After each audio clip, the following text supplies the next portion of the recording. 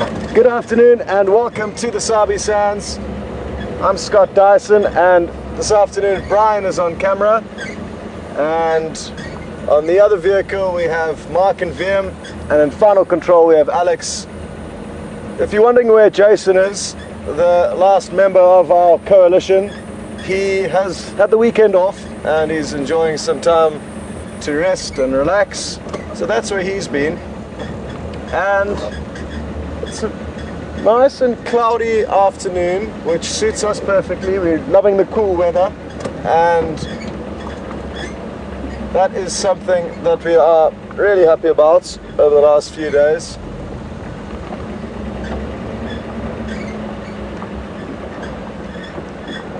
Now, the plan is for myself and Brian to search around the central parts of Djuma and then possibly head to the east and to the northern half, and Marc's going to work the southwestern part and then possibly move off into Arathusa where he was this morning.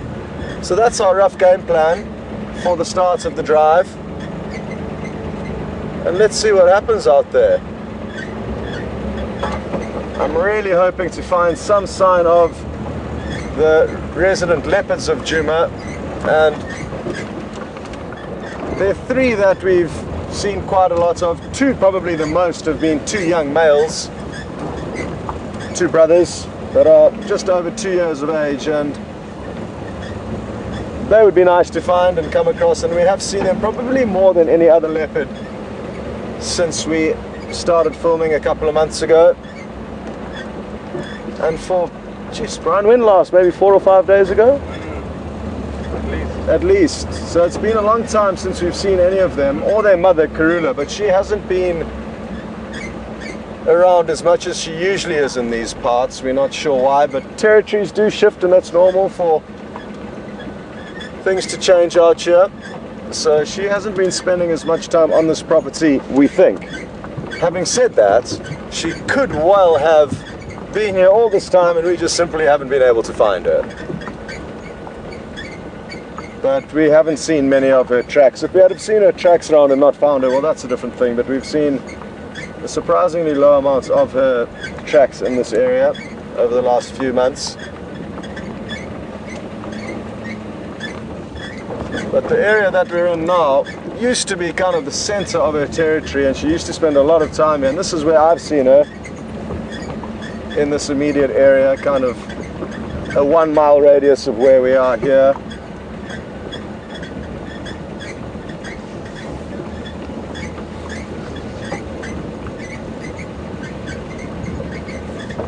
For any of you who may be joining for the first time, welcome. It's great to have you on board with us. And to all the regulars, welcome back. I saw on Twitter today somebody's actually made a safari bingo. So depending on different actions that myself or Marc do, or comments, or Brian's got a few, also comments that he may make. So that's quite fun. So we do have a lot of regular viewers that we thank gratefully for watching and getting involved and making more out of it than you possibly could think, like a safari bingo game. So I was really surprised when I saw that, and it's wonderful to see. And for the newcomers, it's important to realize that it is an interactive safari, so you can ask myself or Marc, the other presenter who you will meet shortly. You can ask us questions at any stage, and to do that you would hashtag Safari Live on Twitter or questions@WildEarthTV on email. Now, if the squeak on this vehicle is driving you mad, don't worry, it is also driving myself and Brian mad, and we are hoping that tomorrow, being a Monday, we may be able to get a little bit done and fixed on this part that is squeaking. So bear with us. Hopefully we'll find an animal shortly and then be able to stop.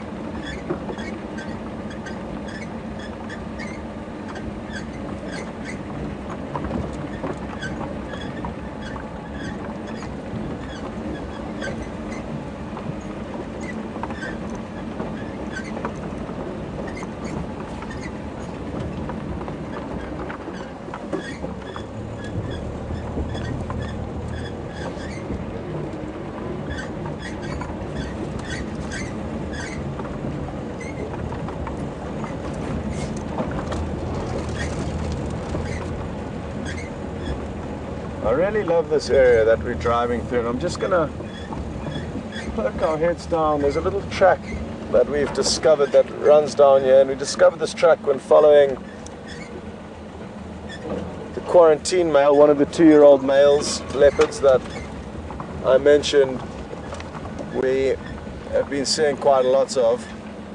And actually, funnily enough, saw his brother just a few days later come down to this exact same spot. So it was obviously somewhere where they used to play and get left by their mother when they were growing up. So one of many places that they would have got to know very well in her territory, within her territory. And it's a beautiful spot down here, so I just thought I'd come down to have a look for a leopard and also just to enjoy the scenery.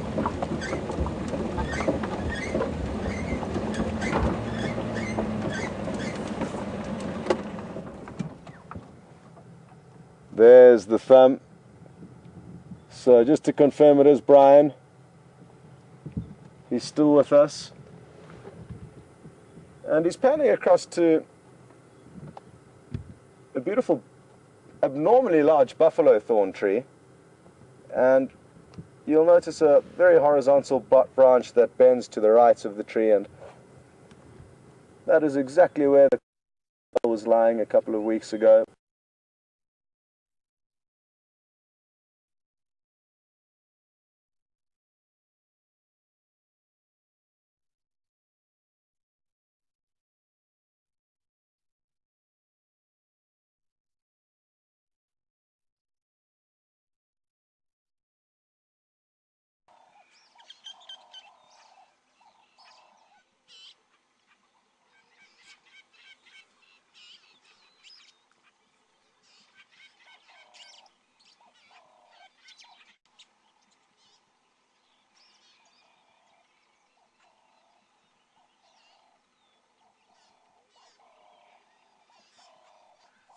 As fast as possible to get it sorted. Welcome back. I'm sorry about the small technical issue that we encountered there. Not sure exactly what happened. And you wouldn't believe it, but literally 20 seconds ago, I asked Brian, where do you think all the carmine bee eaters have gone? Because we saw a few coming into the area, and they are migratory, so they come from Central Africa down to the southern parts for our summer. And we saw a few floating around further up into the Manyeleti, so a bit further north from here. And when I did a trip into the Kruger, I saw a few more. And they should be here now. And I did just ask, I wonder why we haven't seen one. And then I'm 80% sure we, 30 seconds later, saw one fly past. And it was somewhere here that it landed, but now we can't see it. And a carmine bee eater is an incredibly, incredibly beautiful bird. So it would be really nice to show you one. And I just saw the back end of it flying off down here somewhere. Can't seem to find it. They like to often perch themselves on dead trees or branches. So that's mainly where I'm searching, on any of the dead trees. There's a couple up ahead here. And I also may have been wrong about the identification of that bird, but I'm fairly certain it was a carmine bee eater.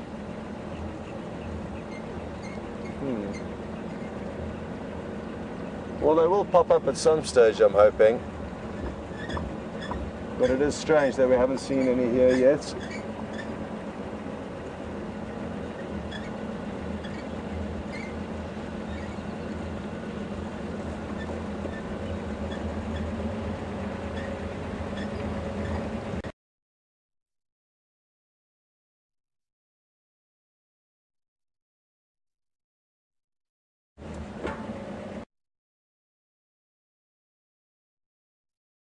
Tail, kink rather in his tail, or kink rather in his tail.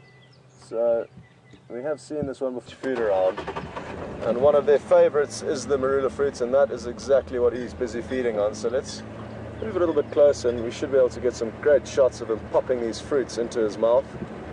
This is going to be a great angle as well. Boop. watch closely and you'll see a small round fruit about the size of a golf ball getting popped into his mouth.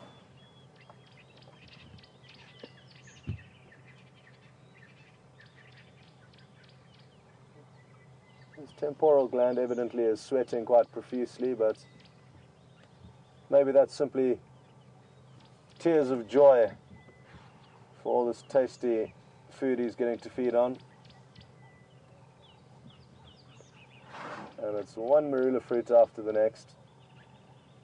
They chew them a couple of times, but basically just perforate the skin of the fruit, and some of the juices that way will then be absorbed.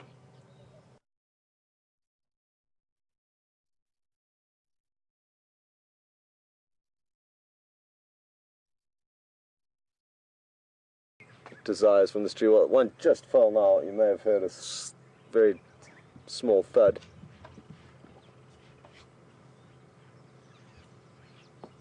There's another one.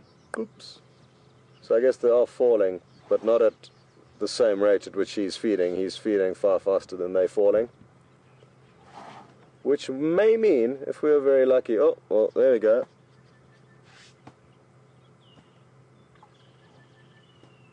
Making space for more. And they do this about every 45 minutes, and usually drop out about 4 or 5 of those boluses, which will probably each weigh about 2 kilos, I'm guessing. And he's having a proper defuel, making space for more delicious goods out here. And if we're lucky, he may push the tree for us, and I'm hoping he might do that right now in order to get more marula fruits to drop down. It really is awesome, because we will hear a lot of them come tumbling down from this tree. Come on, give it a push for us. Please.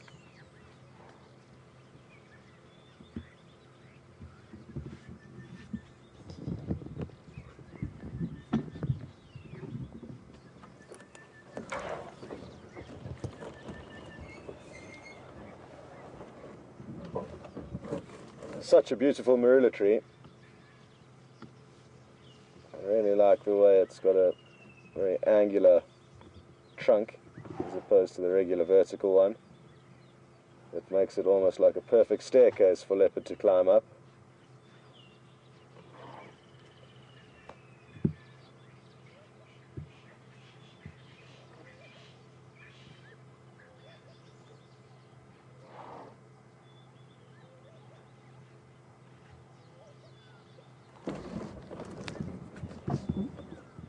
Just going to keep creeping forward. We might be able to get a great low angle shooting up on him.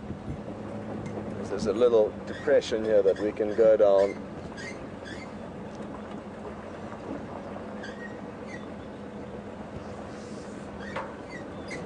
Oh, hello boy.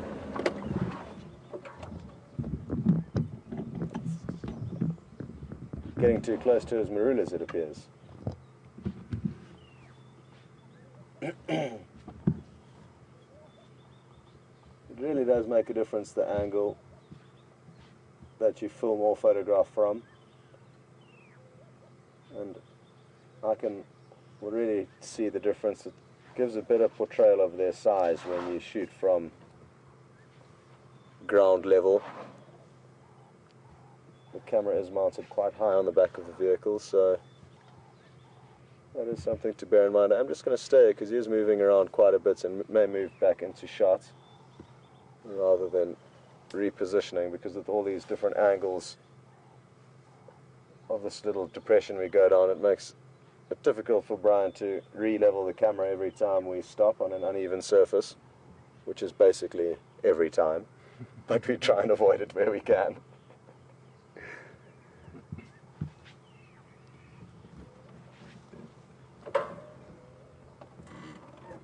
Thankfully though, this next maneuver may...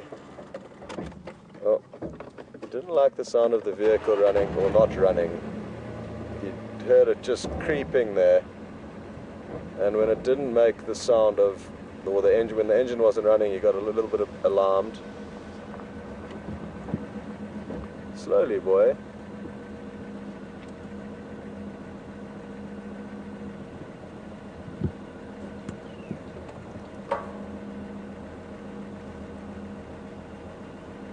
rather than moving forward or backwards now, I'm just going to leave the vehicle running and let him realize that he overreacted there potentially, and he needs to calm down. Oh, sorry. And he might now go and quench his thirst, which is perfect. So wherever the zoom is on the webcam at the Vuyatela Dam, now's your time to get active, because he's about to come into your shot.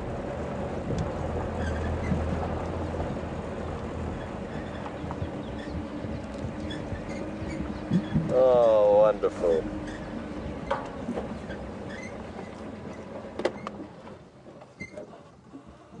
Beautiful reflection in the water. And he's slowly quenching his thirst.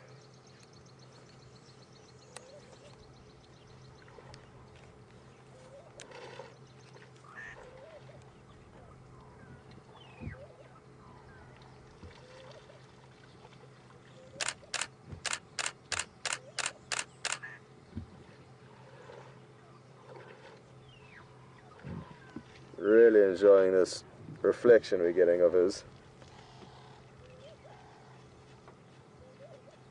And the beautiful dark clouds in the background, the sunlight shining on him. This has just turned into an incredibly beautiful sighting.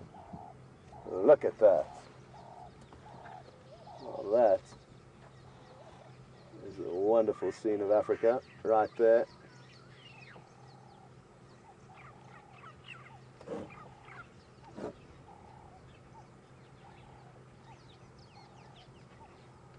Oh, and there's a hippopotamus in the dam. Please go for a swim. Come on, you know you want to. Absolutely marvelous. I'm going to need to change lenses quickly because he's now got a little bit too far away from my wide angle. And this is a beautiful shot and angle we have of him here, as you can see. Will I be able to capture this moment with my camera? I'm not sure.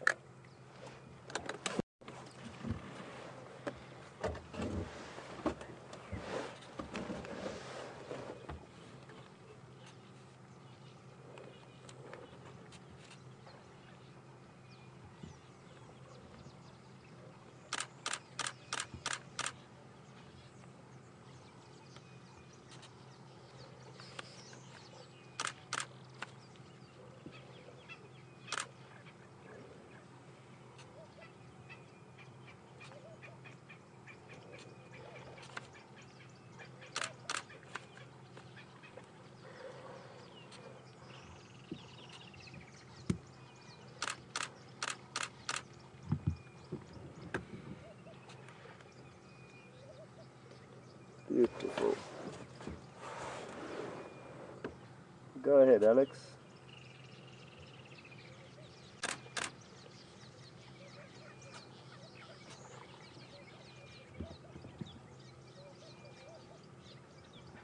Steve on Twitter's just asked me how many holes or nostrils. Oh, look at him catching the water droplets. That was incredible. I hope you all saw that. He was catching the water droplets from his mouth in the base of his trunk there.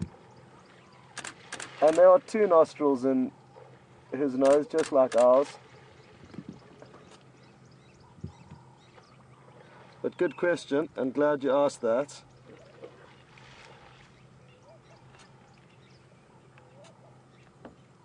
So just like us, there are two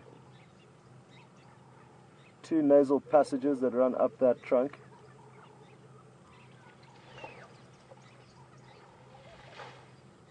And if we were a little bit closer, you probably would be able to see that, but sadly not from this angle.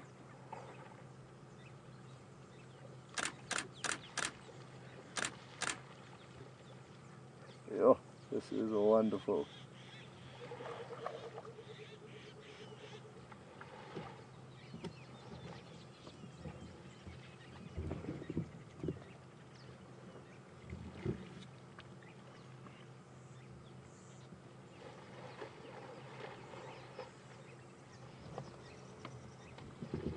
Come on, go for a swim, you know you want to.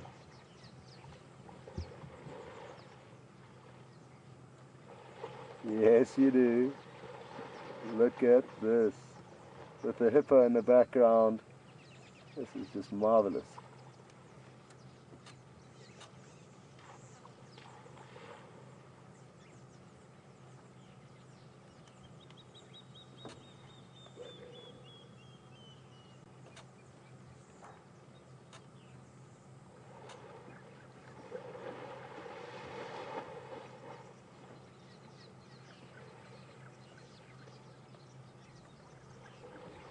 It's like he's warming up to it or deciding against it, but I'm hoping he's going to come deeper into the water.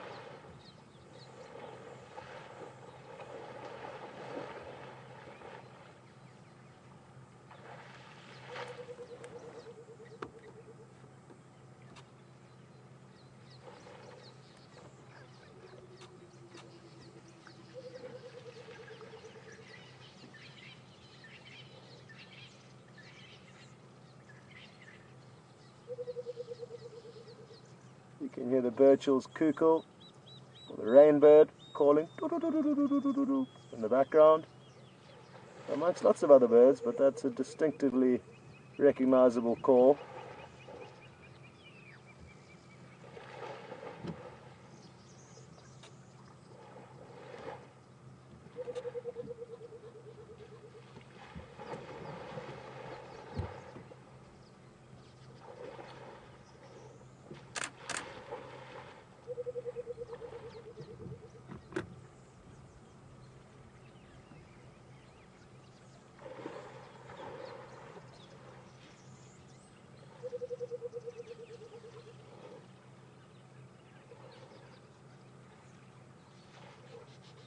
He really is just playing around and loving,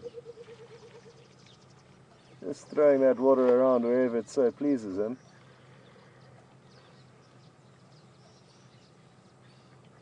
It's like he's chewing on his trunk there almost. Oh, wonderful.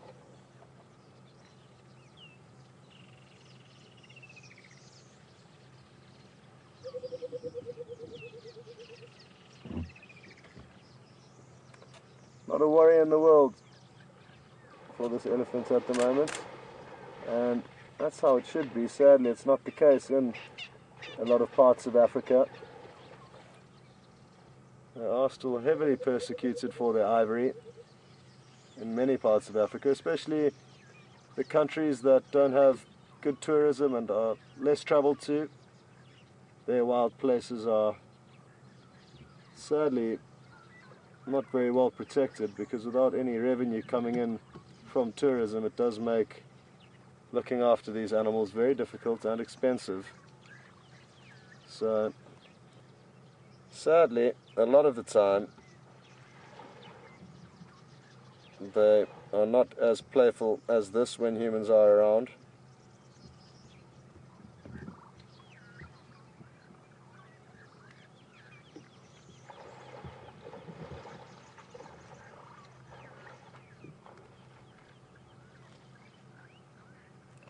What will his next move be? Will he potentially attack the hippo, or will he pick on the Egyptian geese and their goslings? He is certainly playful, so it wouldn't surprise me if he did chase over after those geese that you can see in the background. And it is phenomenal to see how quickly those little goslings have grown.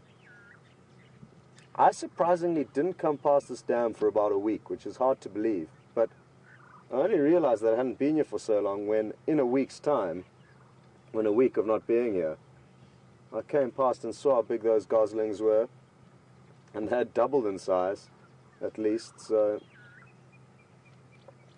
good to see that they're still doing well. And last time I did check, there were still 7 of them, so it's been a highly successful brood for those 2 parents. Maybe it's time for some scratching, or back to feeding for the elephants.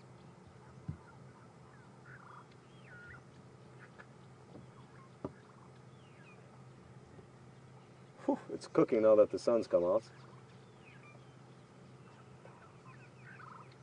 I'm certainly happy it did come out though, because that sighting that we've just had certainly was intensified by the beautiful sunlight that came through just as he started to drink.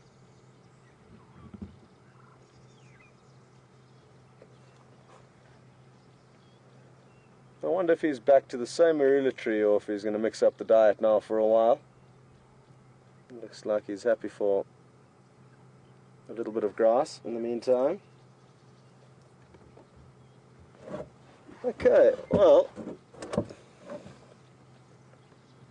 let's just see what he does here. We'll give him a few more minutes and then possibly go and catch up with Marc and see what he's up to, how his afternoon's been so far. I haven't heard any updates from him yet, but he may well have.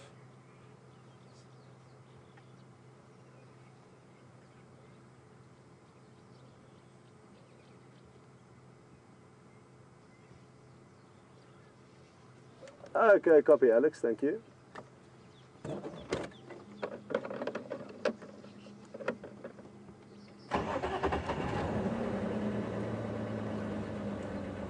Well, Marc sadly, for some reason, is having technical difficulties. We're not picking up his signal from his vehicle at the moment, but they are working on it. And I'm sure it won't be long before they fix that little glitch. But like I say, that's not a major issue. He'll still be out there searching for animals, and if he does find anything, even if he doesn't have signal, we'll be able to shoot across to wherever he is and broadcast whatever the most exciting thing that's going on here to you.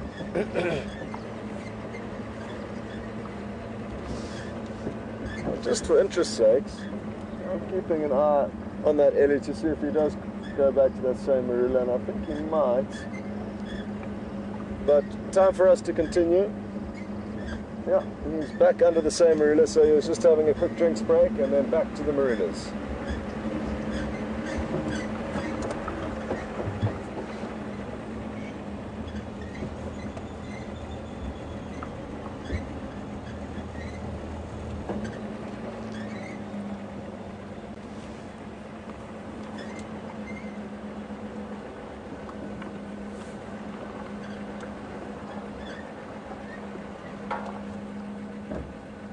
Look at all these dragonflies here. Do you think you'll be able to get them, Brian? They're all literally just hovering around us here. It's going to be very difficult, but maybe worth a try. Now they've moved. There's one.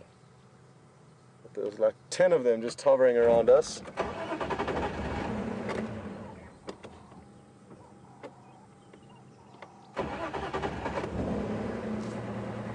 Good.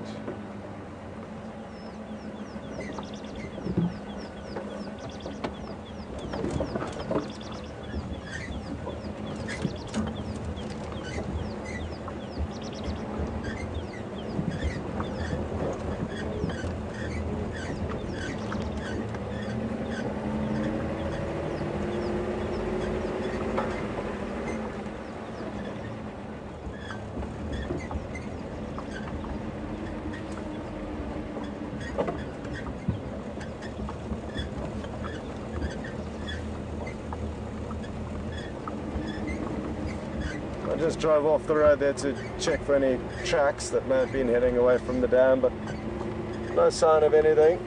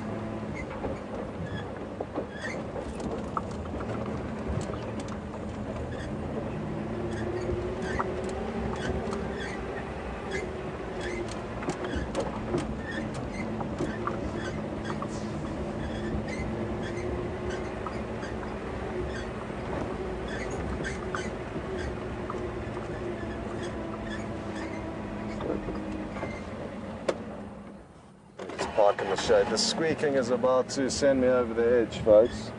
So I'm going to get out some lubricant spray and spray some on there to see if that doesn't help. If not, you just may see me walking off into the distance.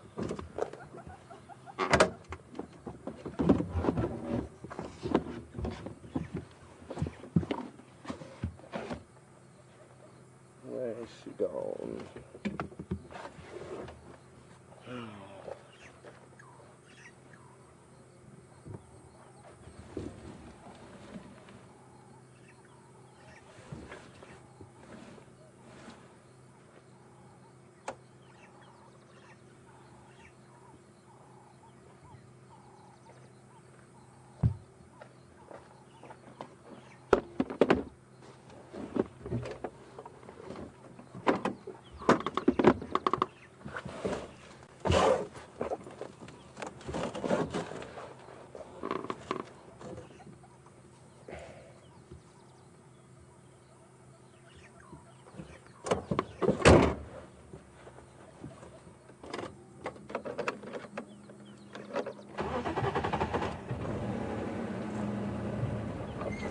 Sadly, no lubricant spray, but we have tried to do that and it doesn't help, but I just needed to do something at least to give myself peace of mind that I've tried something.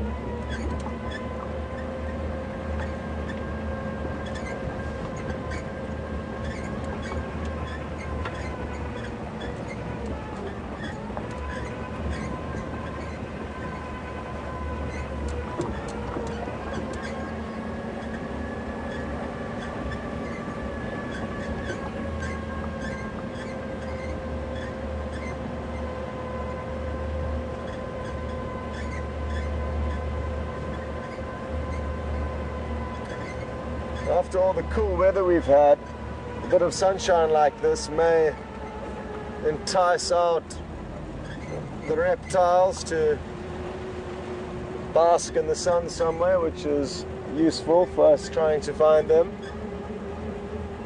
A, that they'll be a bit sluggish after all the cool weather, and B, that they'll be hopefully exposing themselves in the sunlight to try and warm up.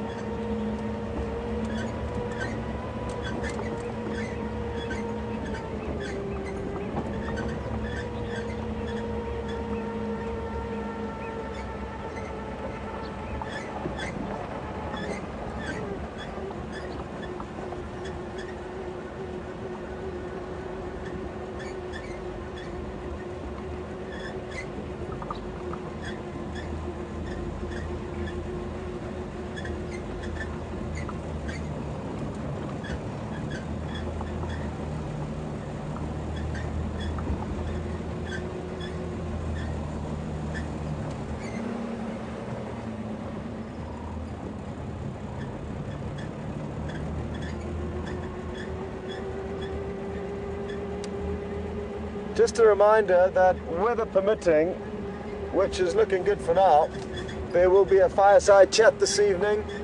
And for those of you who are new, the fireside chat is basically just a 1 hour extension of the regular drive that continues after regular drive time from 7 o'clock till 8 o'clock our time.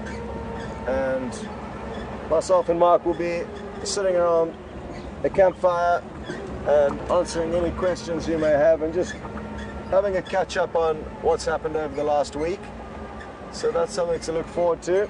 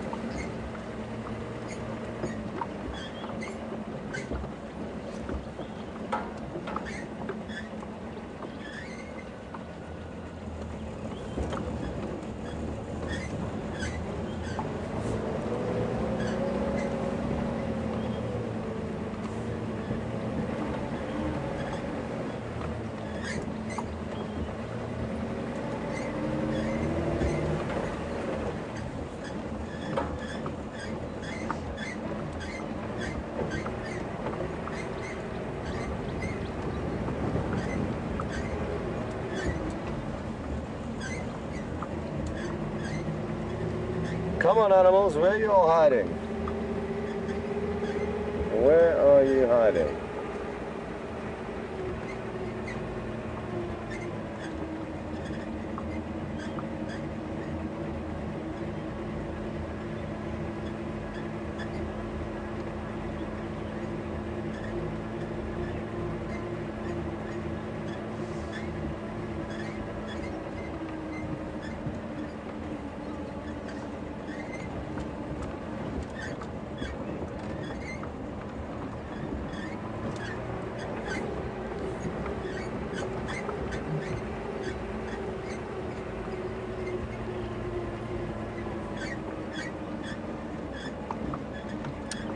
Good afternoon, Winlin on Twitter.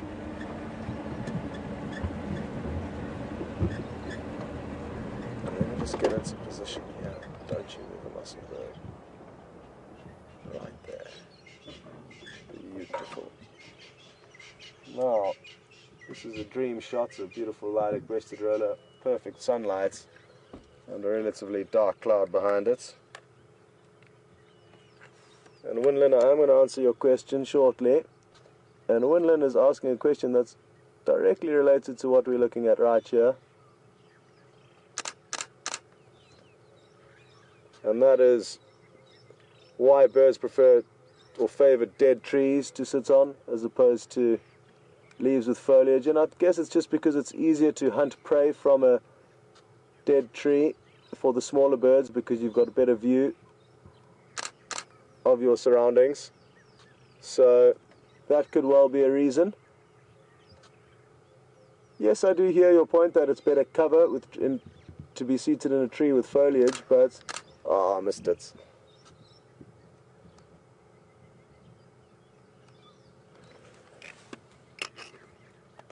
But I think it is from a hunting perspective, the smaller birds, a dead tree is easier to see around you. For the bigger birds like vultures, it's easier to land and take off from a dead tree. There's less interference from thorny branches or anything like that. Less things to get a big wingspan stuck in.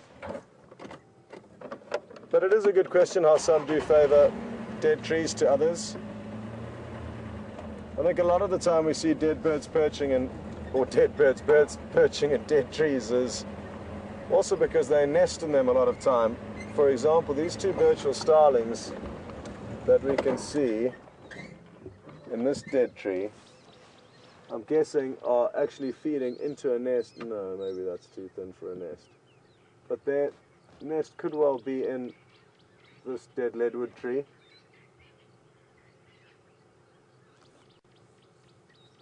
And therefore will perch themselves on there fairly often.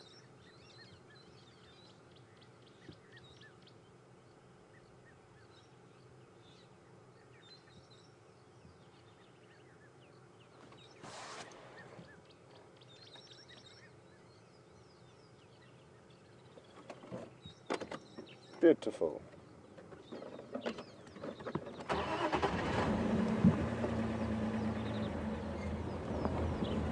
Yeah, a lot of brown-headed parrots calling off in the distance. They're far away. Too far away to show, sadly, Brian. Let's see what happens. You see the tree with the white branches on the kind of horizon there. Now there we can see them actually fluttering around. Cool. So if you stay on the top of that tree, you will notice there's a slightly green patch. That is a brown-headed parrot. And if we just wait a moment or two, we may see them fly about. I know it's very far, but we hear these birds so often, but I've certainly haven't been able to show you any. There goes a couple. Cool. So you may have got an idea that that is a parrot-like bird, even though it is very far away. And it's the only parrot we get in this area of the Kruger Park, but there are others that you get further north from here.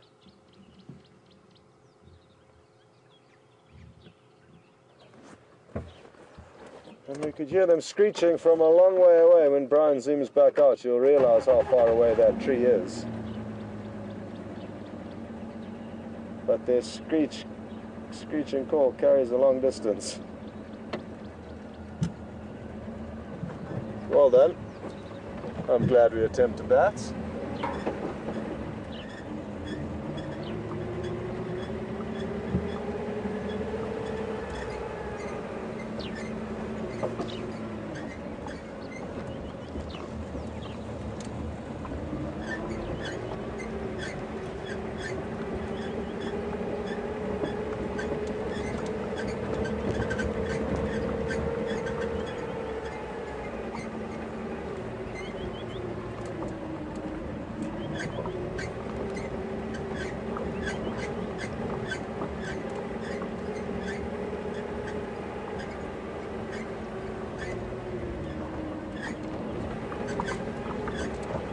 Uh-oh.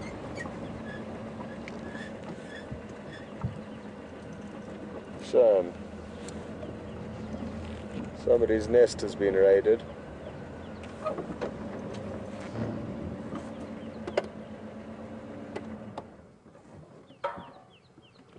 I'm not sure by who.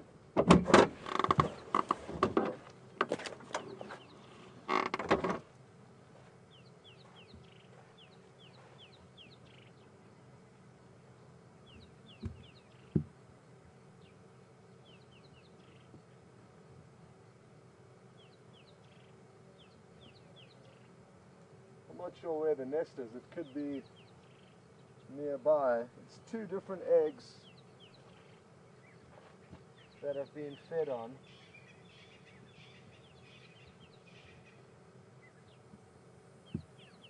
This one's still full.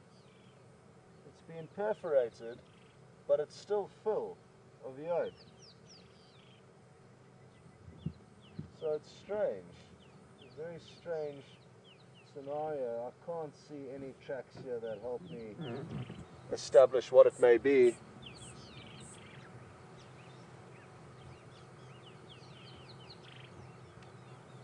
And I'm not sure what kind of bird would have laid those eggs.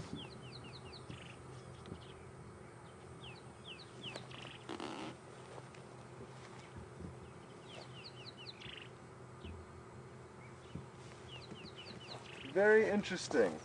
I'm guessing it may have been a bird that fed on them, especially judging by the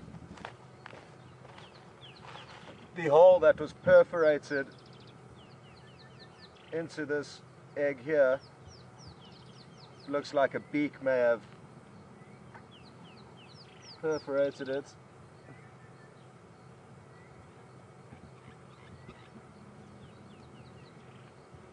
Oh well. Sadly, somebody lost two of their eggs. Not sure who it was or who performed the crime. Interesting nonetheless, especially considering we drove down this road this morning and nothing was here.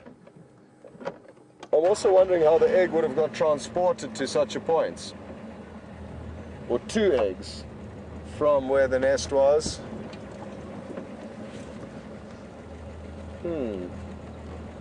And why the other egg wasn't fed on? That's bizarre. It's such a tasty meal, nutritious meal.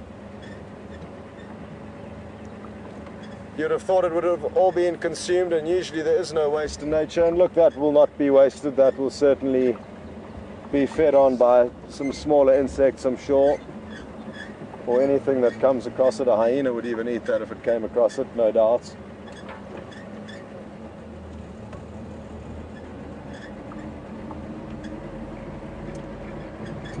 That's when you need a camera trap. Rig up the camera trap, see what happens, come back, and you've got evidence to see what happened. It's a toy that I certainly want to invest in, or possibly several, because imagine how much fun it would be putting a few up around Djuma or any area where you're on safari, and every morning you drive past one of the traps and you can see a lot. I mean, a lot of them send SMS updates of pictures as soon as they're taken, so you get some really high-tech ones. But even if you get a medium range or medium, kind of range one, you can go and on the little LCD monitor at the back of the camera trap, you can flick through, see what may have passed by in the night. Very fun toys to have. There's also a termite mound that we know used to be used as a hyena den site. It's also been used by porcupine in the past over the years, according to Marc. And we can see there's something living in there because of the fresh excavations, but we're not sure exactly what it is. So it would be so nice to put up a camera trap there, and we would there after one night know exactly what is living in there.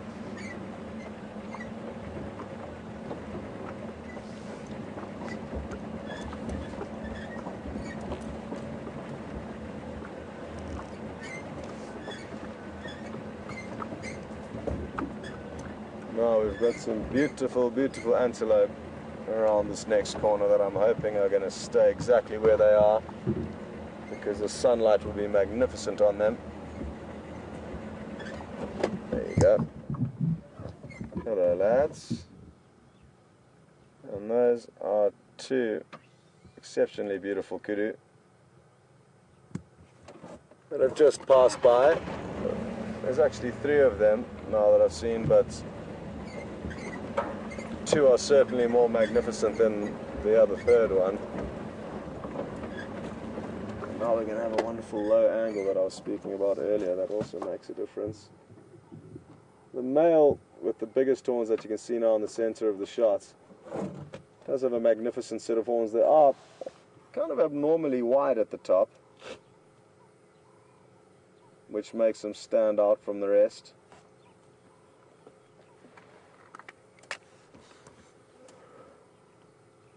Oh, just driven over a whole big buffalo pat. I was wondering what was smelling funny, but it's just a big buffalo pat that we've driven through. Nothing to be alarmed about.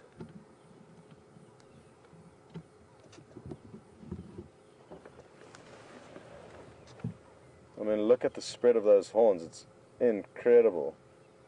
Especially, yeah, that gives you a good perspective as he faces directly away from us.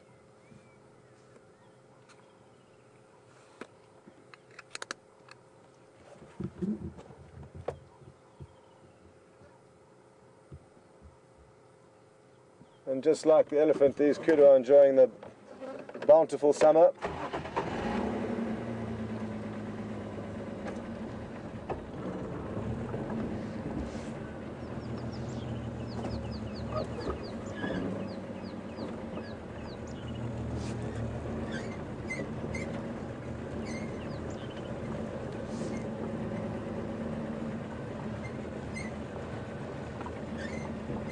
Copy that, Alex. No problemo.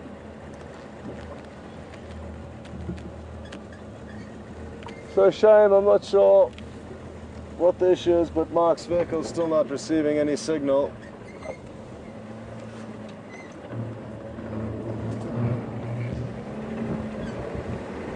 But they are still working on it. But for now, you're stuck with me and Brian, so sorry about that. We'll try and make it as entertaining as possible.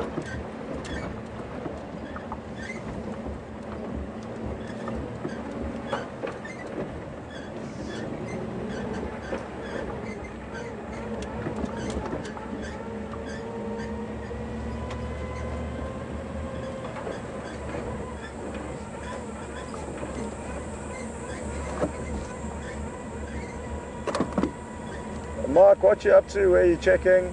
Where have you been?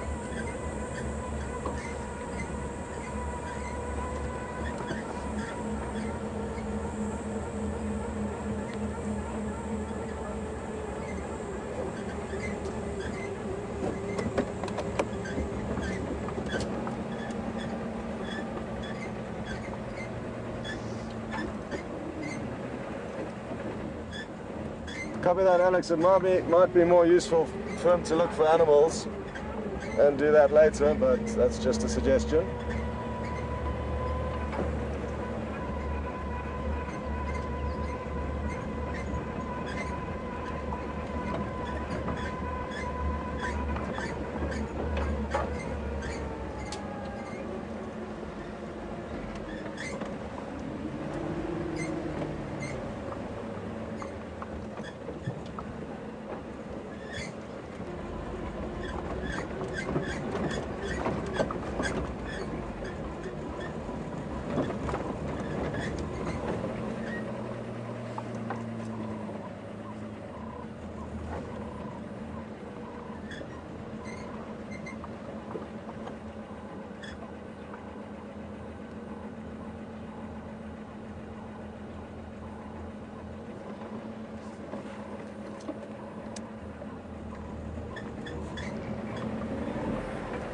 Thought I'd seen a leopard track there, but it was yet another false alarm.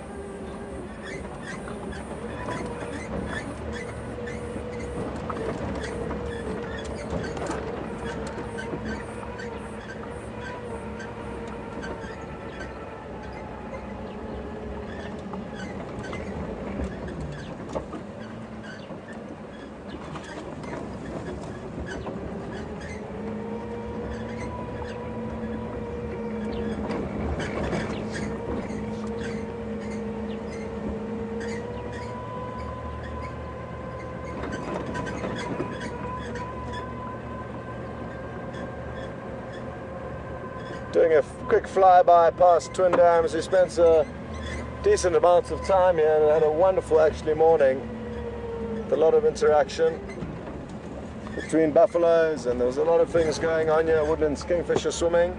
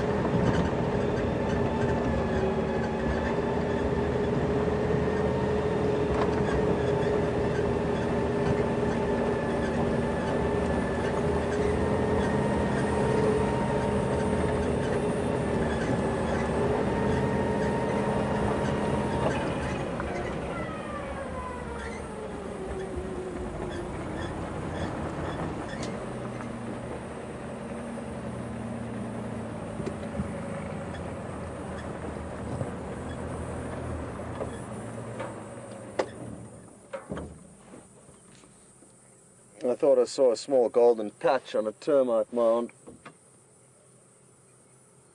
off to the side of the road there.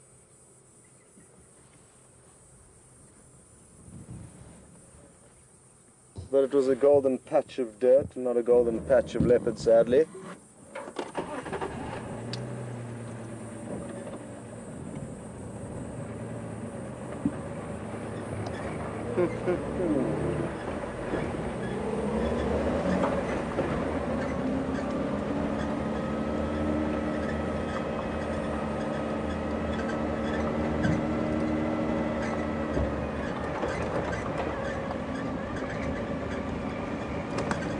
Alex, did you copy my last message?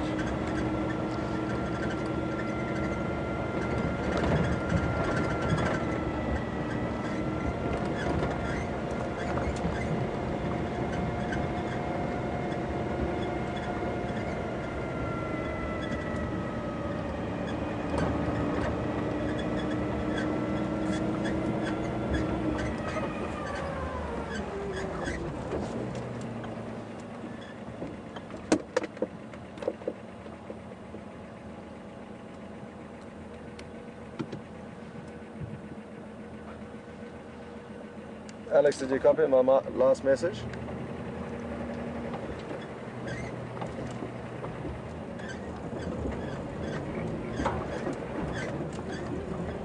Copy, thanks. Sorry, my earpiece just died on me again, but it's all good now.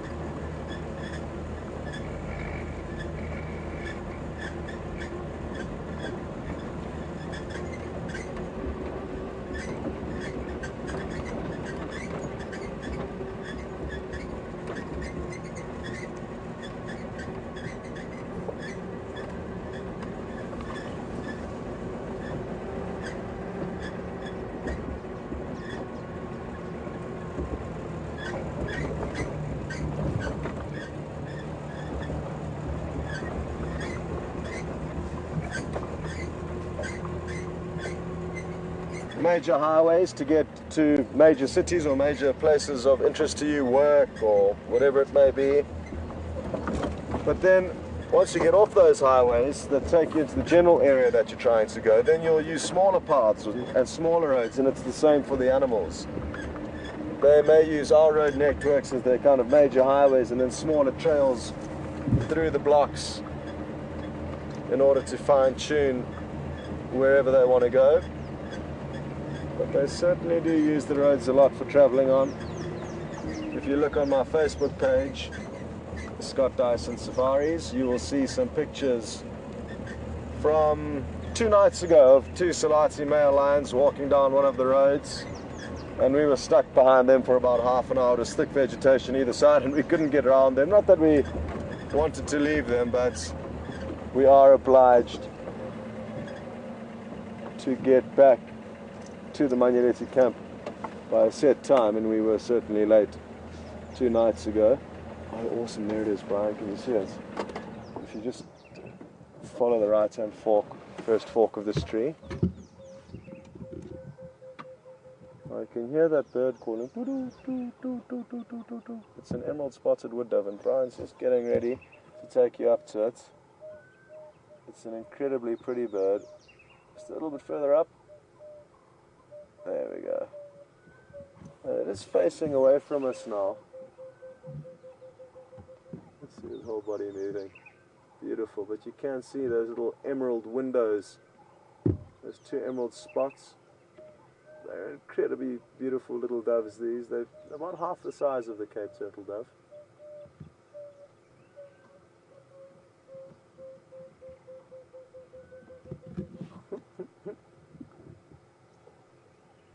Beautiful. We see them a lot, but sadly they are quite shy and nervous.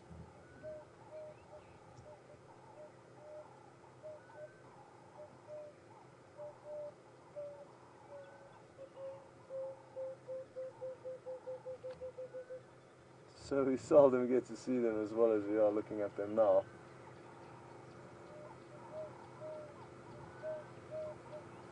It would be interesting if one responds to its call, similar to the Cape turtle doves that were calling this morning. One came and landed on a branch next to the one that was calling. Let's see if this one manages to serenade a lady in. Certainly trying his best. And I guess he does have to make sure he looks good for when she arrives, so that's probably why he was just checking his feathers there.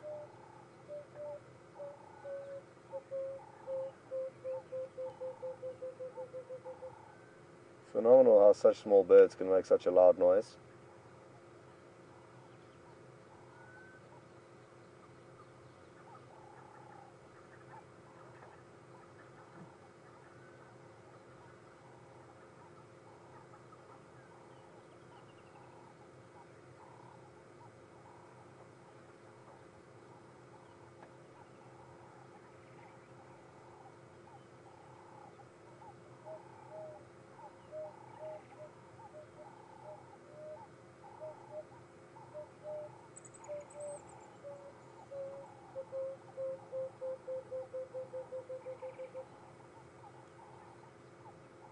I think he might turn around and then face us when he does this call. So we'll give it a few minutes to see if he doesn't try and change his position.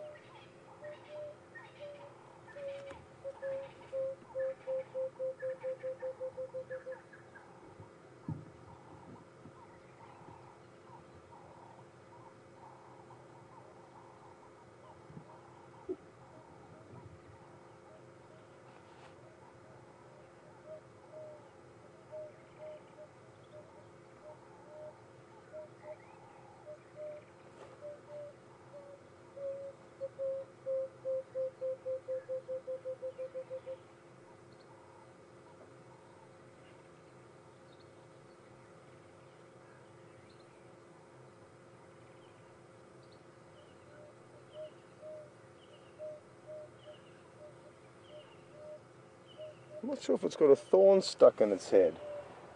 It does have something stuck in its head. You can just see it protruding. If I roll back ever so slightly, no, that's not going to work.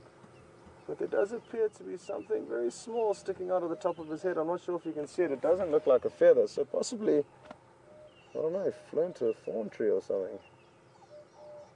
No, he's got a very strange decoration coming out of the top of his head. Can you see it in the picture there, Brian? There's a side angle. You can see something. That's better.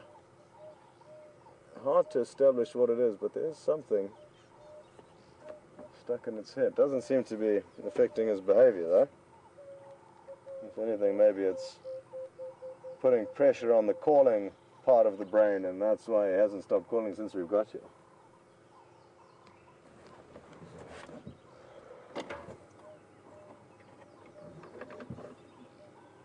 Very relaxing call, that. A nice alarm clock tone to wake up to. And he's enjoying a beautiful big apple leaf tree.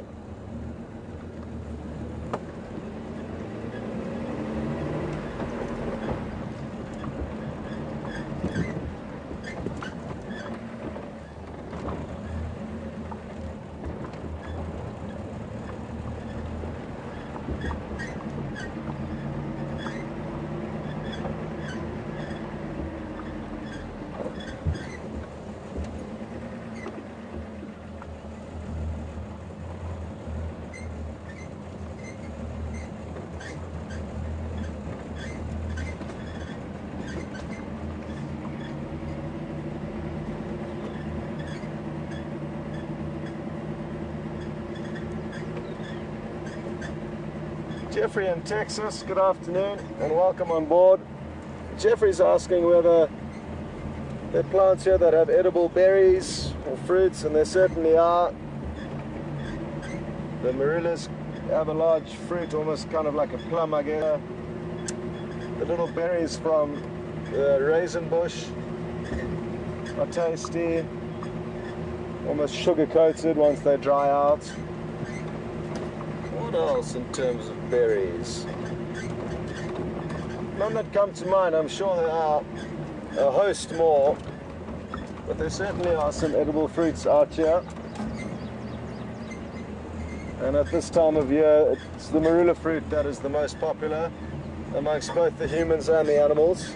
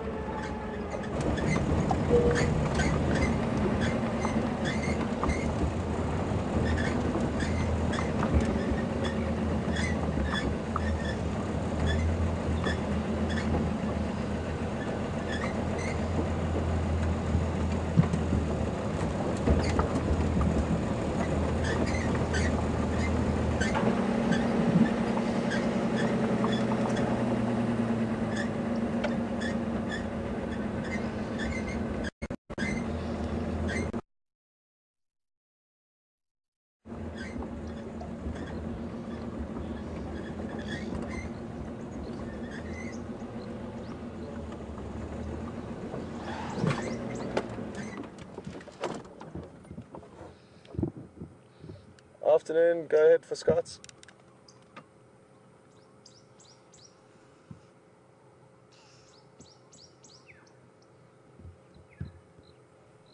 Afternoon, Cedric. No updates here. There was no ingwe or anything found this morning. Not much sign of anything either. So just a handful of and floating about.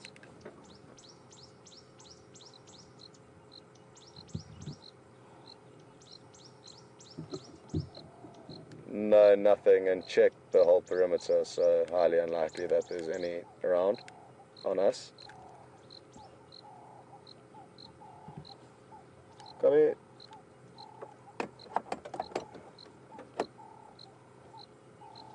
That was one of the Arathusa guides, just hoping to get some good news from us, but not much to report for him.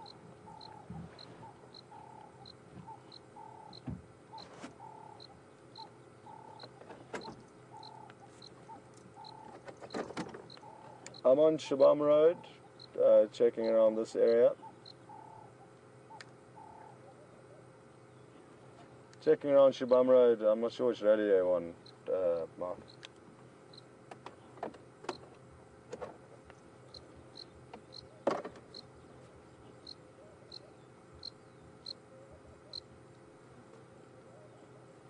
Well, this guy's got a perfect spot in a mud wallow, in the shade. And what a perfect spot to unwind and chew the cud. The other one wasn't as in a relaxed mood as this individual and went off huffing and puffing, as do buffalo a lot of the time.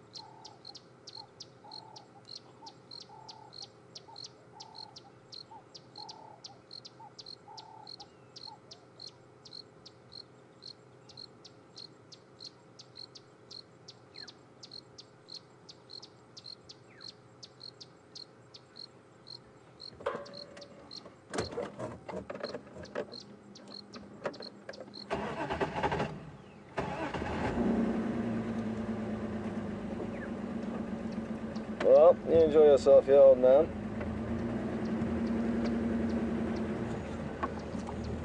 We are off to look for slightly more vibrant creatures than you at the moment. Your friends did a great job for us this morning though, at Twin Dams.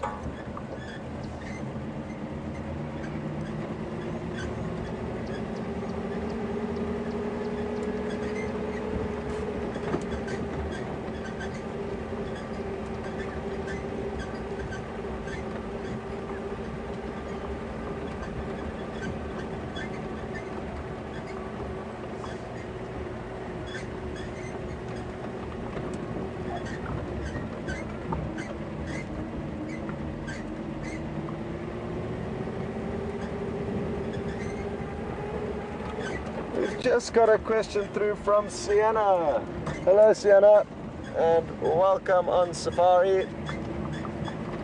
Sienna is 8 years old and she is wondering what we should do, or what we would do if we did get stuck out here in the bush. What would be the best thing to do to survive? And I'll just take it that we're going to spend one night out here only, not a long period of time. But even if it was a long period of time, we could just keep on performing the same model. But the safest place to be, Sienna, when stuck out here, especially at night time. During the day, I'd be happy to walk around because it's a lot safer during the day. But at night, it can be very dangerous because we can't see, the animals can, well, especially the predators. So what I would do is I would climb up a tree and tie myself to it. Even if I had to use my belt, I would strap myself into the tree and spend the nights up there. That would be your safest place probably.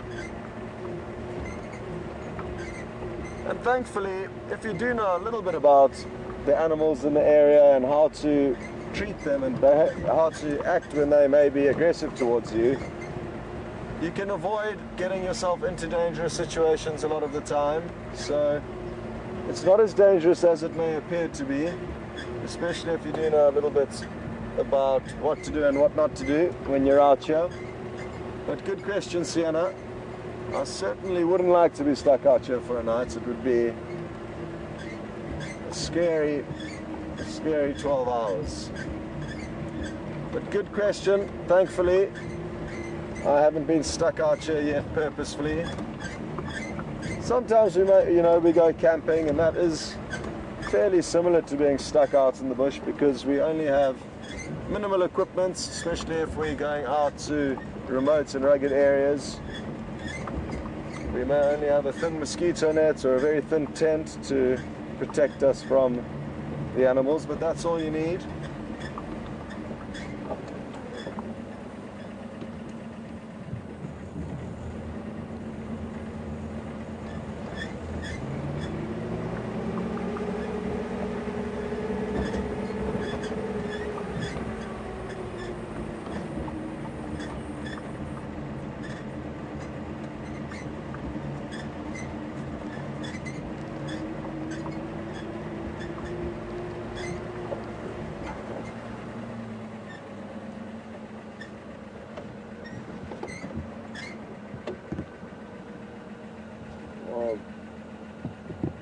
Well done, Brian.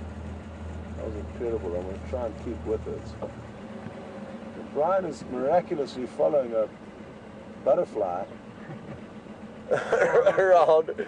I slowed down to see if... It went behind the bush. Yeah, it's too high though now. Can you get it still? Let's keep trying. Oh, it was floating around us very slowly initially, hardly moving, and Brian did manage to lock on, but it moved off very quickly.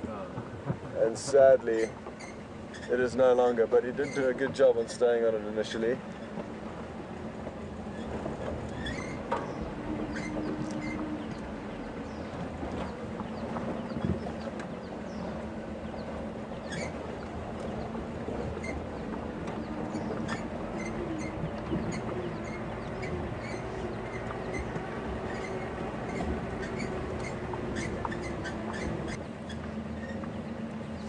Don't mind us.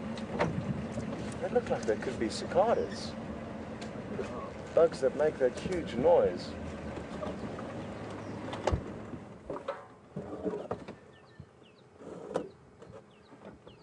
So these little love bugs do certainly appear to be a type of cicada or cicada. It may be your pronunciation in the States, for those of you who are in the States. They make a high-pitched, almost technical buzzing sound. But sometimes viewers actually complain that there's something wrong with our audio, but it's not. It's just these bugs making their noise. And they've got a beautiful emerald green sheen to their coat. Not their coat really, their exoskeleton, I guess would be a better term.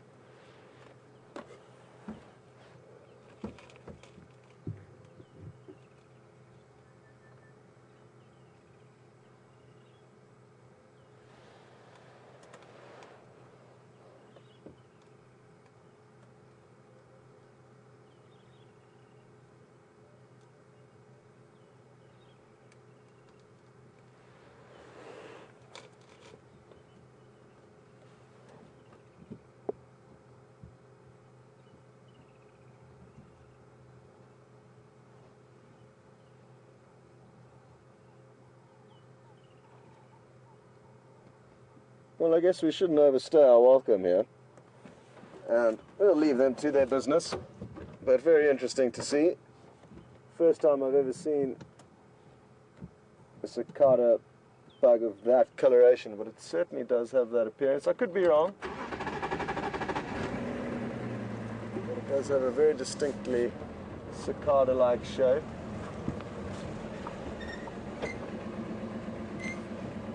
I wonder if that's worth trying to snap a picture of, just for reference purposes.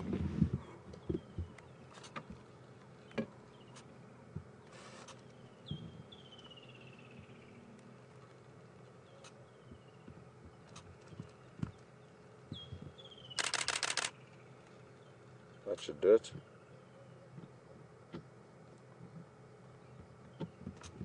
Oh, the sunlight's on that beautiful emerald green now.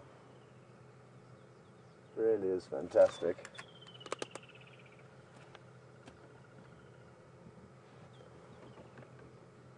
Well, if any of you know your bugs, I'll be interested to know what you think those may be. Marc may well know the answer to exactly what that is, because he is exceptionally knowledgeable with things like that.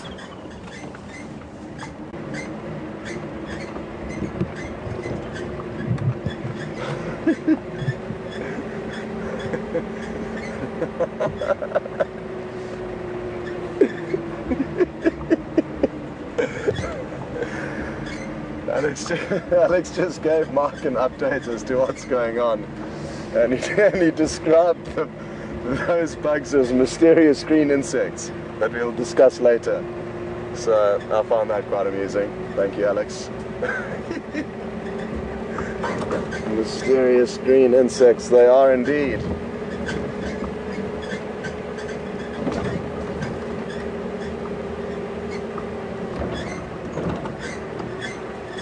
Well, folks, there's great news, and it appears that Marc and Wim are back with us, and then no doubt would like to say hello to you and fill you in on what they've been up to this afternoon.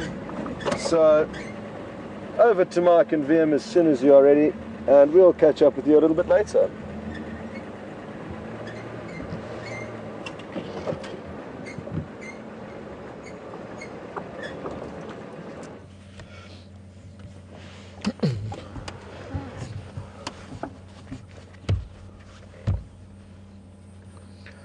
A beautiful blue sky, fun day Sunday. Welcome to Wendy and welcome to my vehicle.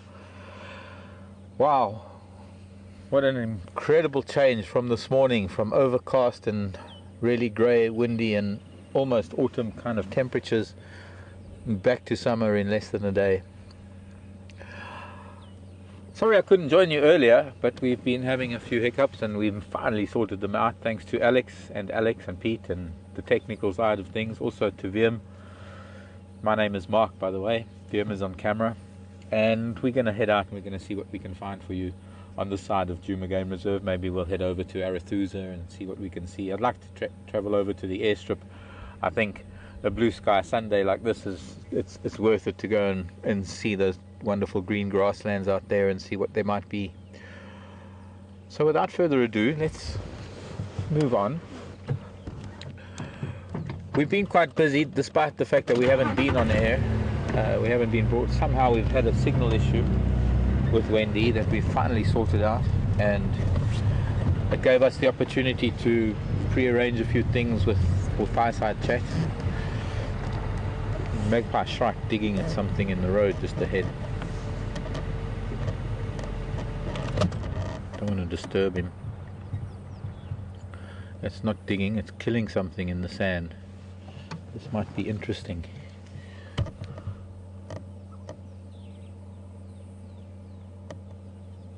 Oh no, just taking the easy way out, hopping around catching things. Not likely ants, but I'm not sure what it could be. So maybe we can creep up on it since it's preoccupied with something. No, there's no creeping up on the shrike.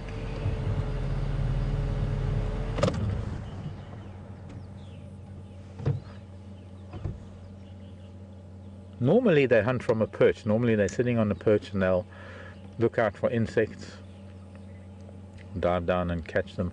They're not much for hawking insects, catching them in the air, but mostly they perch. So must have found a good source of food here. It's a resident family of magpie shrikes that live in this little area. We could probably actually name them the way we name leopards if we could find a way to differentiate them, and that would be with maybe the white markings on their wings. Hello, baby.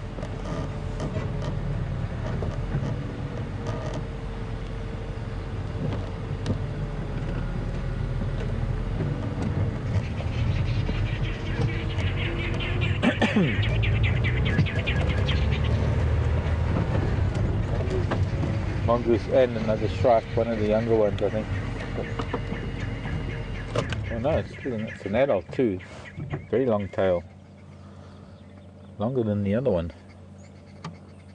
Of course they damage their tails. You've got to imagine how it is diving into these long grasses after insects. The tail gets damaged, so the feathers get damaged, and when feathers get damaged they get ejected, or rejected rather. And new ones grow in their place, much like we have hairs that get broken and split and rejected, and we grow new hairs, and everybody sheds.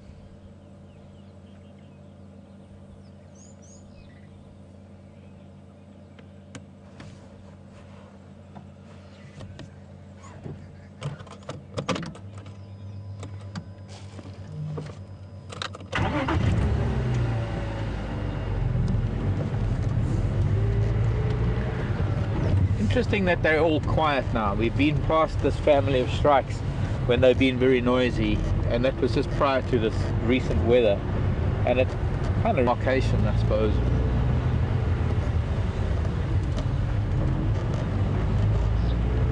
Now after the rain it's all about feeding, because they've had a few days of adverse weather conditions, I suppose.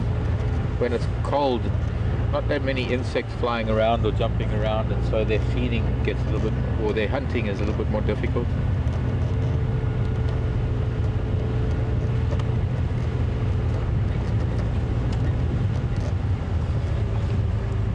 I'm just going to just mention something. Okay, just dropped stuff off. We couldn't unpack anything in case of baboon or elephant or hyena.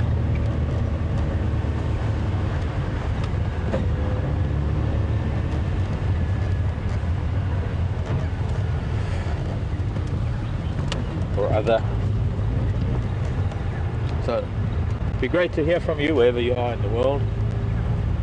Questions at WildEarthTV or tweet at #SafariLive. It'd be nice to hear from you, especially if you're a new viewer and you're a little unsure of things. You know, we don't always have to say your name. You can always remain anonymous. Just say hi from Greece, or Guten Tag from Germany, or Buenos dias from España,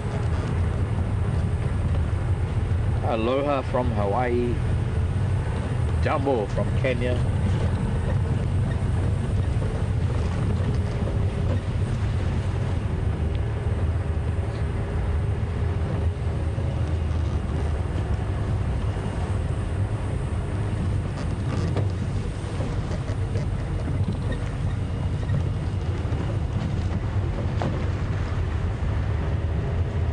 So let's get into the serious business of what African wildlife we can find for you this afternoon.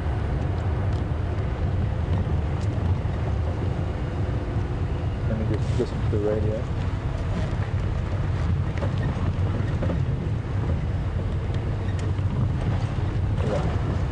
Right, I can hear what they're saying.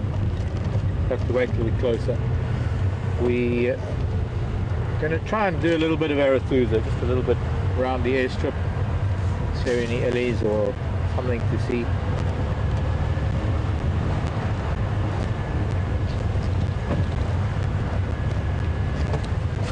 We had a wonderful sighting of Shadow this morning, one of Karula's cubs. Karula is a leopard that has been around for, well, she's a 10-year-old cat now. She's a mature cat. I met her when she was a young mom. I met her when she'd only had her second litter. She was only about 4 years old at the time, and 4 years old for a second litter mum was quite something, and she was already an incredible leopard then. We were also lucky enough to know her mother. Her mother was a remarkable leopard by the name of Safari, who lost an eye. It seemed that she lost a lot of the muscle and well, anyway, she had quite a grotesque eye. She was a beautiful leopard nonetheless. Oh, more dwarf mongoose. Hello children. Yes, sorry, shouting at us. Carrying something. I saw that. It looked like a buffalo weaver carrying something, which is unusual. The only thing they carry really are sticks. Oh, it's a drongo. Can you see it through there?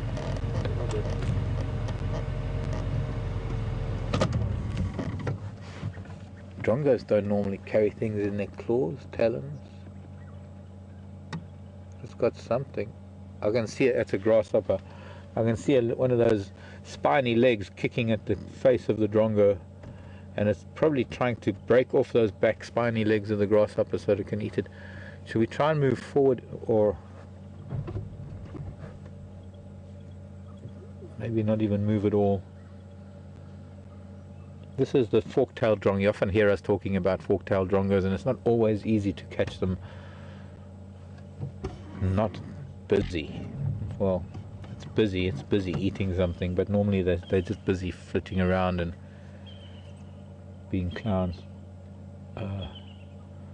That's sort of the equivalent of an eagle tearing apart a hare or something.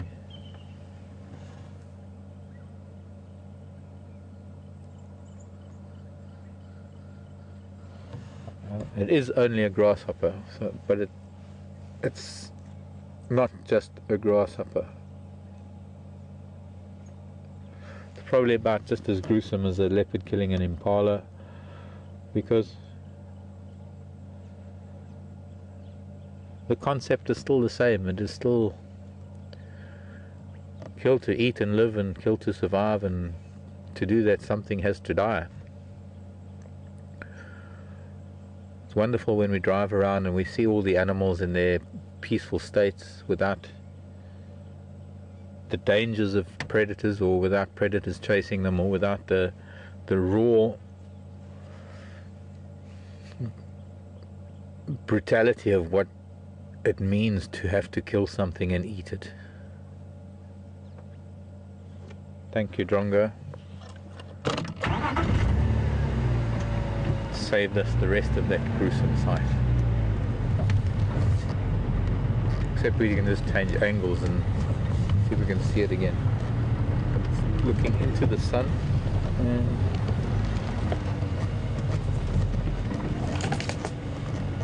no, it's taken it to another tree. Well, no matter what scale it is, whether it's a drongo feeding on a grasshopper, or a lion on a buffalo, or a leopard on a baby impala, or a hyena on a baby leopard, this is what we are here for. We are here to be a witness to the very essence of what nature can offer us, to the very thing that nature is. And most of the time we are enthralled, and we awed, and we are humbled, and we stare open-mouthed at some wonderful things, and most of the time there's this wonderful feeling of peace and harmony and no real danger at all. But every now and then something happens that just brings it all to reality, and it could just be that very thing, just a fork-tailed drongo eating a grasshopper. It's still a harsh environment out here. They are still in every form that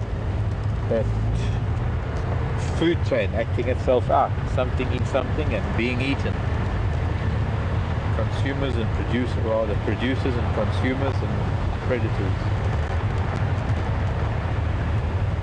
And the very thing that keeps the whole system going. You might hear about the balance of nature. There isn't really such a thing as a balance, because everything fluctuates so much that it never really reaches a balance. And nothing, in fact, every single species in existence on the planet, nothing would really survive if there was a balance. And we all are led to believe that nature, there's this balance in nature, everything is balanced. It's not balanced, because if there's balance, there's no need for adaptation, there's no need for change, and change and adaptation are the very things that drive a species to rise up and occupy a niche that will take a lot to be displaced, or for another animal to take over that niche.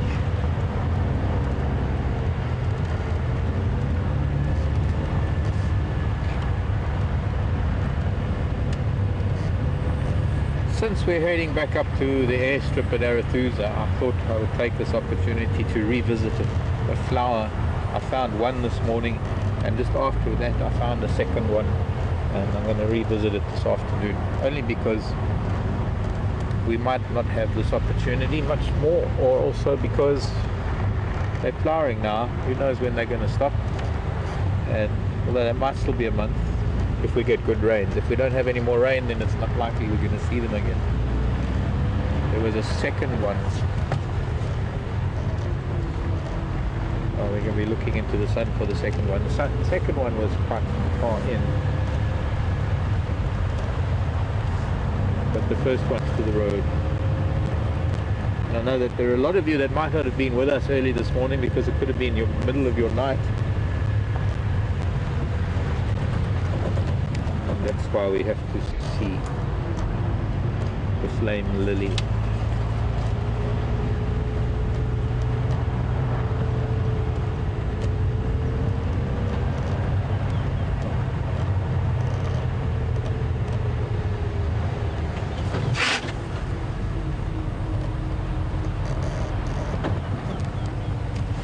Are we live or Scott live? We're live. Just checking.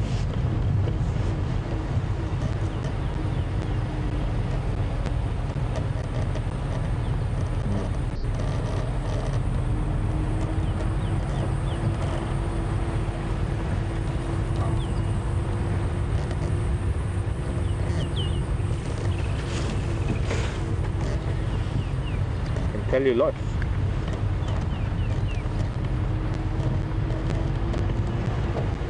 I tell you that jewel beetles are some of the oldest beetles. Just past it again, because here's the wood. I mean this branch. Lark can live in wood for up to 40-45 years.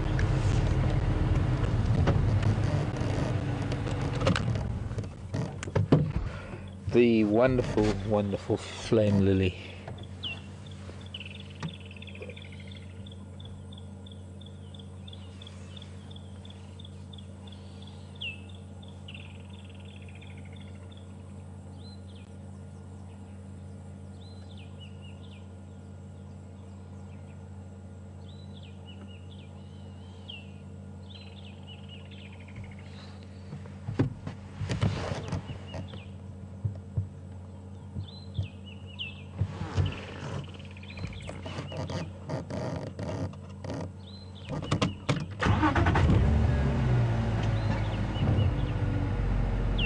Because I couldn't bear to only show people this morning, I had to show some of you this afternoon.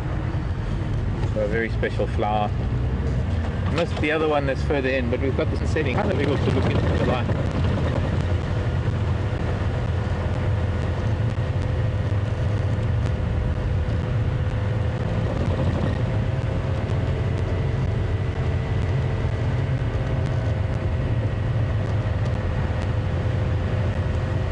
Sounds like Scott and Alex have been working on looking for the name of a beetle that he found, and I'm jealous because he found it, but I'm not going to reveal any information. Great work by Marc being able to take him to find an answer.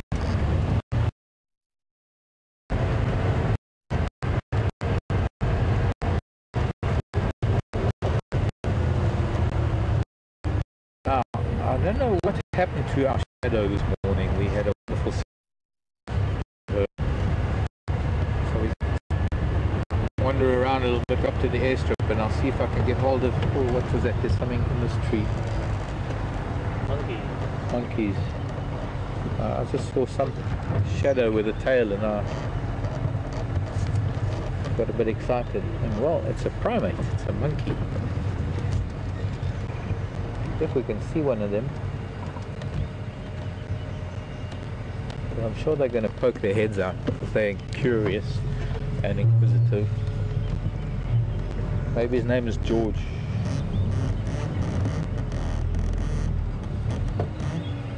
The first one that pokes its head out is going to be called George. Except there's nobody poking their head out. They're shy little primates. Some vivid monkeys that were there.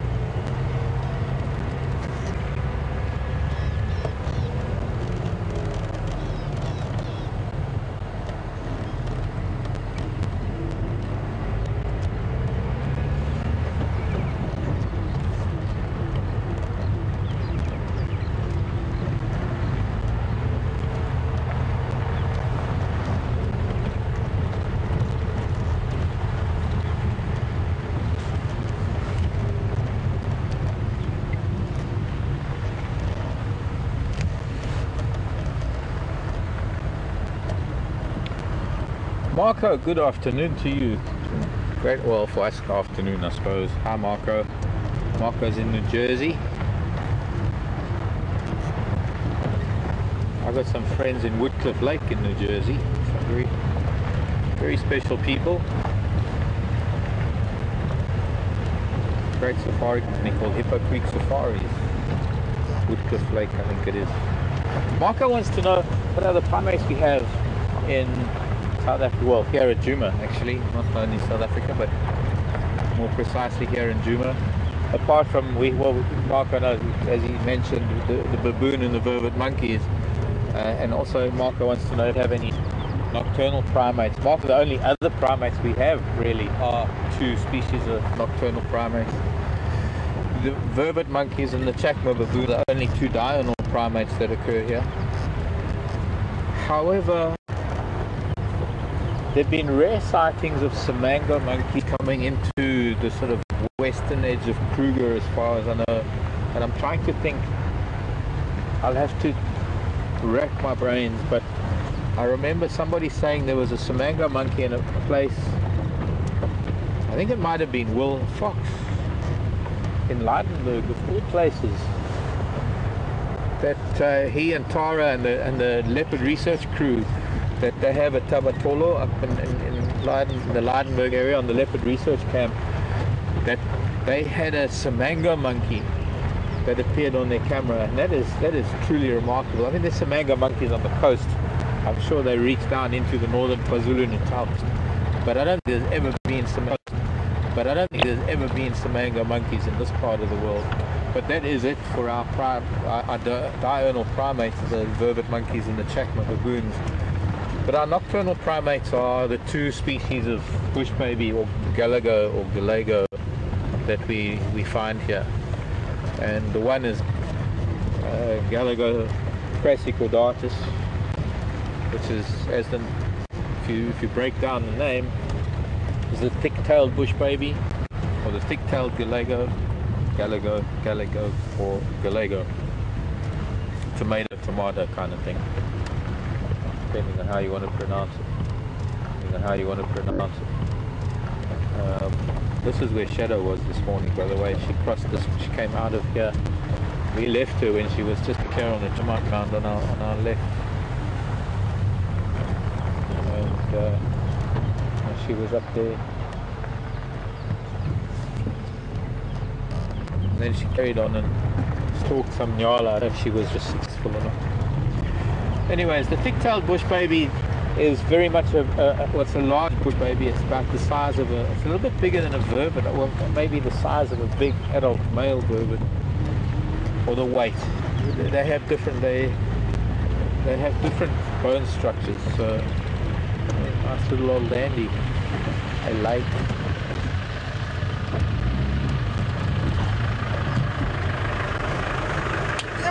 Ninjani. Ikona? Hey, okay. From Bakwit? Di Pamba Sambambit. Okay, cool. Dalawa mubawa. Ayam nini yan piro. Dalawa shaft. Bla no boss. Dalawa zaman ako zaman lang. Bye, kabakas.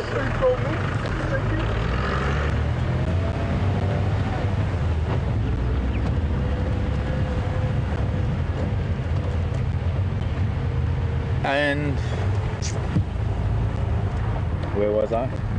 See, that wasn't on the bingo card, or was it? Airstrip. I'm into this airstrip. I'm addicted to how things change here daily and how some things stay the same. Because it's a lovely big open area that we haven't really had access to in the past.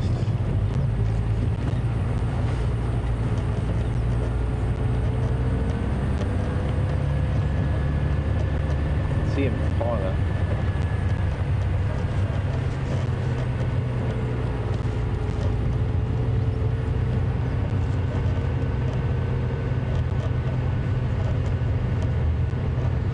So we're getting back to bush babies. We've got the thick-tailed bush babies, which tend to mostly only favor the permanent rivers where there are certain trees that provide a lot of fruit for them, because they are, although I suppose they are omnivorous, they They, to some extent, they mostly prefer fruits and things.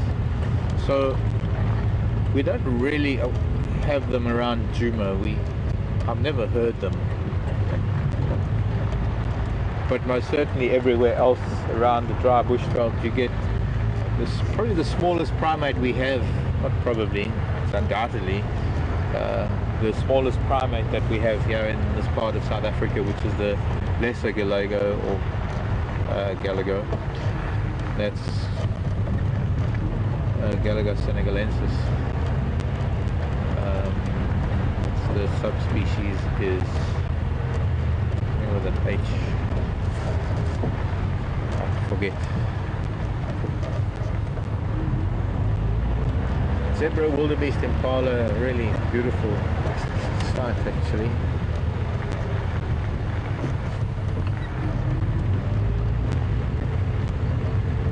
Everybody's enjoying a little bit of a warmer afternoon. Fortunately, after this low pressure cold front moved past, we've yet to return to the hot humid summer afternoons in the high 30s. I think we're probably only close to the high 20s right now. So I'd say it's pretty much almost room temperature. It's about the most perfect temperature. Not hot, not cold, just mild. And that allows everybody to be out in the open in the afternoon, which is quite a sight to see. Normally when it's hot they'll only come out onto the open in the late afternoon. That's quite nice, that zebra with beautiful light. In fact, we just missed the spot. Got to go back an inch or two, but it had a there's the shine there because we got the angle right. There was a whole line of about half a dozen red-billed oxpeckers lined up on its back. Yeah, you guys.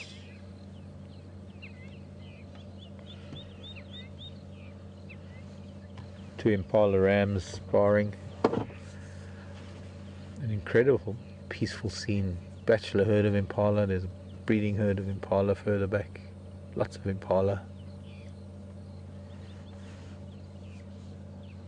All that's missing is an elephant.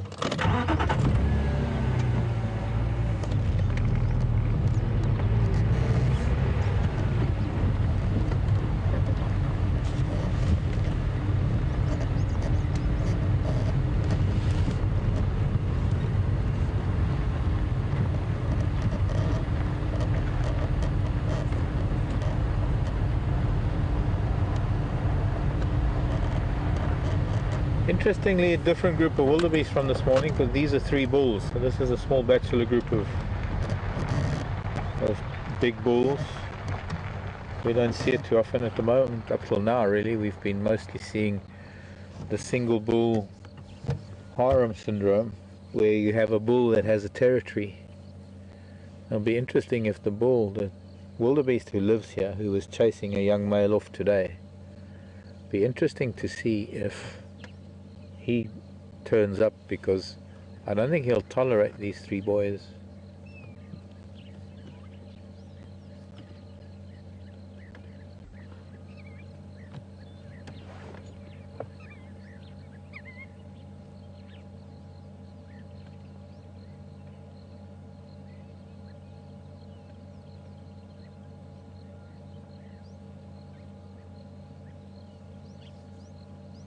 Most of the bachelor herd running off to the south, rather the north.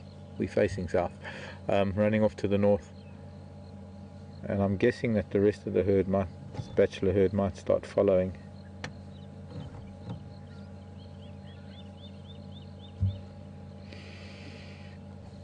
wildebeest. Two of them were rubbing horns earlier, not in an offensive way, more just in a camaraderie sort of way.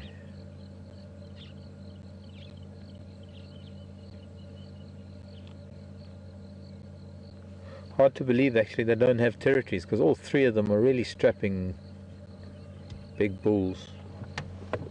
Strapping, is that the word you can use for a wildebeest? Muscular, yes, they are very deep in the chest.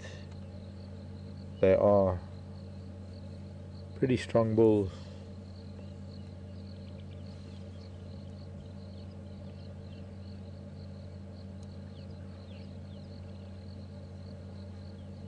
Those two might interact now. Just a nudge. It's not fighting. They don't. At the moment, there's no need to fight. Breeding season isn't till a couple of months away, when they're going to need to find themselves an open area, and maybe this is what they're doing, is they're sussing it out to see whether it's viable to come and fight for this when it's time to establish a territory. The wildebeest work in a little bit of a different way to a lot of other antelope, where other antelope, well, let's talk about wildebeest. But the wildebeest finds himself a territory, and if he's strongest, if he, in the area, in the immediate region, he finds one of the best territories, one of the best accesses to water and grazing and open area, and a place where he can rub his horns on a tree, where he can dig in the dirt and roll in the dirt, and where he can make a midden, it's called a lek, where he can, or a bowl, where his bowl becomes his territory. And the best territory, the best bowl, attracts the best group of females, because they're also looking for a really nice, safe place to live, to not only conceive, but to carry through their pregnancy and come back and calve rather. They don't have lambs, they have calves. And when they've calved, to be able to have the safety of the open area for their calves in the evening. And so you have a slightly different case scenario, where some of the best females will choose some of the best males' territories. It's the females that move through areas, rather than males trying to find females and herd them to an area, like the impala. And I think slowly but surely that bachelor herd, as with this one walking through the background now, looks like most of this bachelor herd are going to start heading north. I'm seeing storks, and I'm seeing the second white stork here now. We looked for it this morning. Hard to see it from here, but just amongst the impala up ahead are the two white heads of the white storks. Might be even more than two. I think it's only two.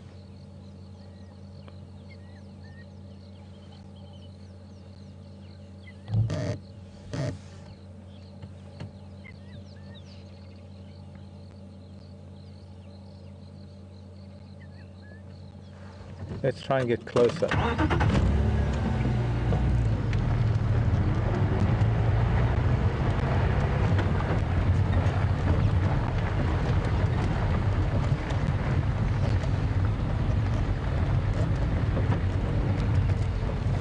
Little lesser black wing plovers.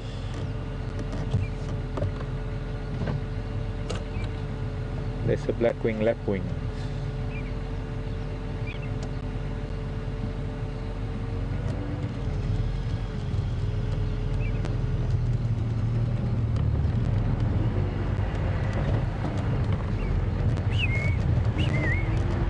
Excuse me.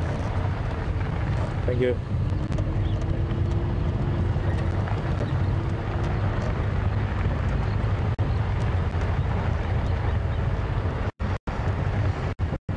Now, I know that there's the other one. The one on the left is the one we always see. The one that's moving up towards that termite mound is the one that's, I think, must have a little bit of a wing flap against towards each other. A little bit. And the jackal, look at that, there's the jackal lying on the airstrip in the shade of the grasses. So, a few things here. I'm going to try and look at the stalk. The impala actually chasing it. And if I could get it focused.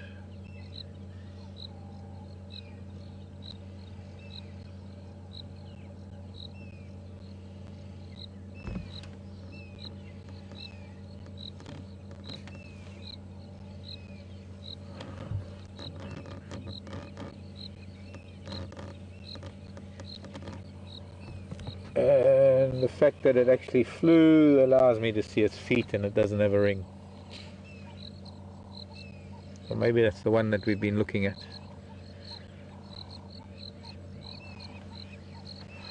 It's important for me to be able to try and find a stalk with a ring on, because I think it would be quite amazing for us to be able to find a stalk that has a ring that can be identified from where it comes in Europe, and actually have people from that area watching live, seeing a stalk that they might even know where its nest is. For me, it's such an amazing thing, which is one of the reasons why I'd love to come back here as often as I can in the next couple of weeks, well, 2 weeks until we're ending, and have a look at these birds. But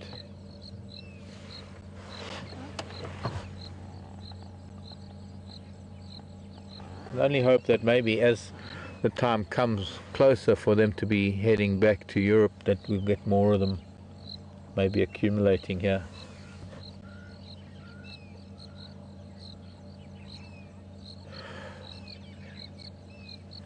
I don't know if we're going to be able to maybe creep up on jackal.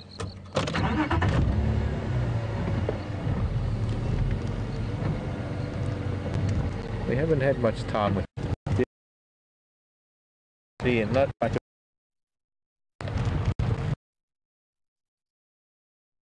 We have been watching it. In fact, there's still a few that are actually watching it. And on its own, can't really do much to a big impala ram, but on its own it could certainly do something to an impala lamb. Seeing this afternoon up here are most of the, all rams. Yes, yeah, they're all rams. It's a huge group of impala rams. It's okay, child, don't run away. Come on, come and lie down in the shade.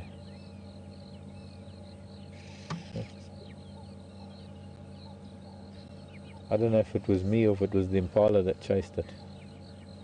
Oh, it's the impala. Not happy with the jackal. Thank you, Mr. Impala. We were hoping to watch the jackal resting.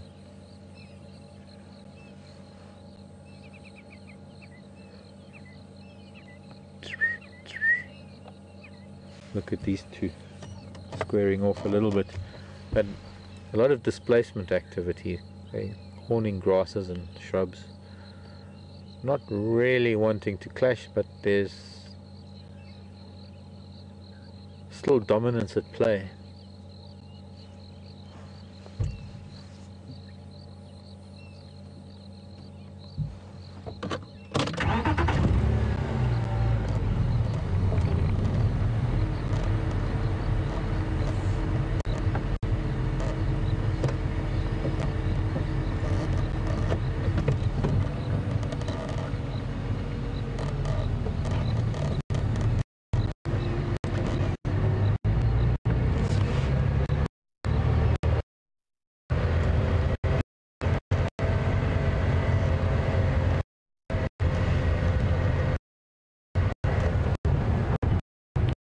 So judging by our Sunday afternoon, everyone, this beautiful blue sky and clear view to eternity, you can virtually see the curvature of the planet.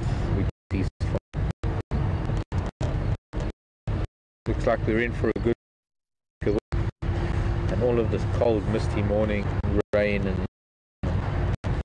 greyness is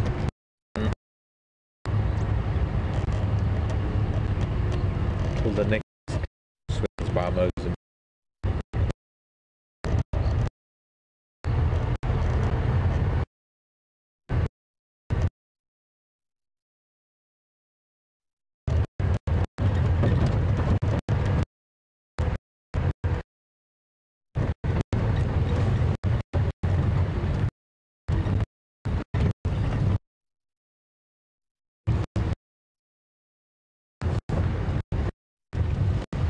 I would have loved to have found an Ellie. I would have loved to have found.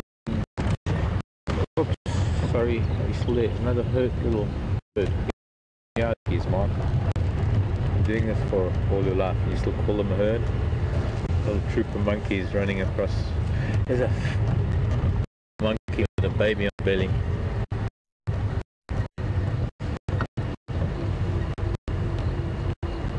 That's sea children.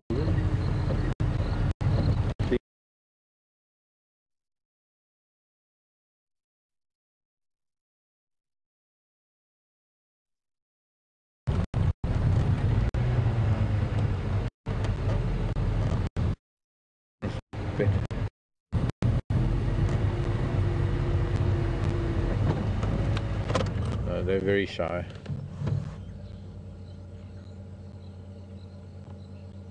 But they're also very exposed. They're running across an open patch of grassland. The trees don't offer very much.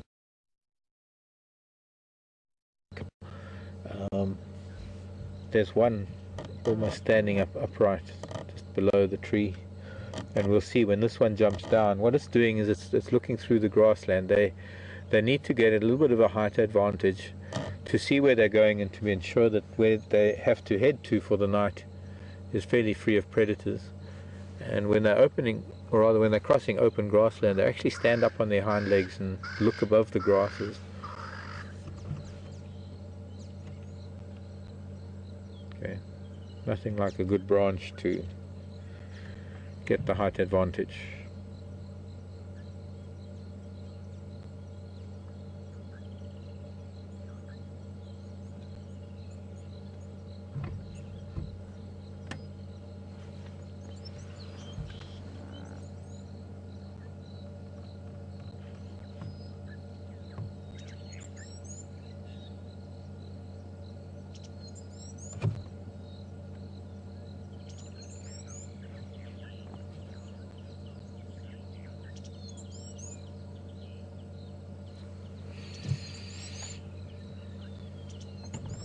Okay, I'm going to leave them be because it's getting late and they need to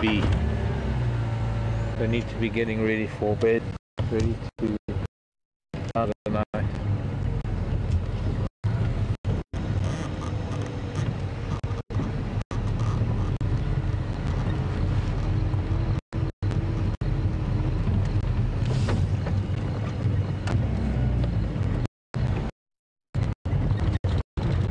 We need to be settling down for fireside chat soon.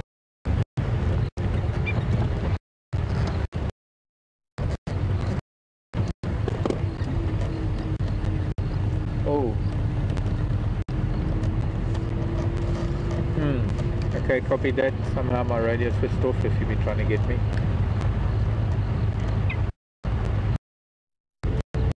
Guess not.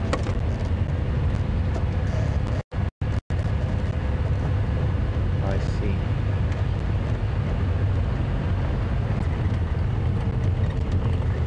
Guess my binoculars must have hit the off button. Not my elbow. I have a notorious elbow. Unfortunately, it hasn't been naughty this time around.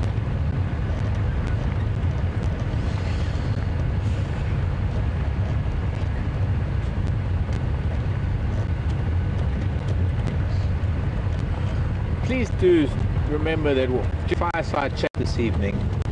One of us will be wired up to Alex in FC, and he'll be sending us questions and maybe comments and things. So if you do want us to address some issue or answer a question, general question, often we sort of just find questions that are relate to what we're seeing at the time, and well, relevant questions.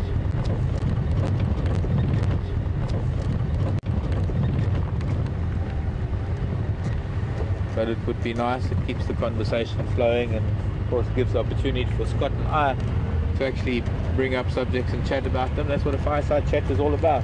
It's chatting around a fire and maybe addressing some subjects or some things that are suggested by you, the viewers, and hopefully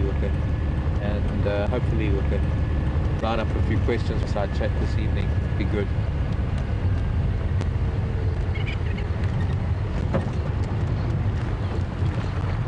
So, bye-bye. stalks. And this big geese complaining about another goose arriving. Huge bachelor herd of impala. I can't believe how big they are. Bachelor herd of impala, bachelor wildebeest.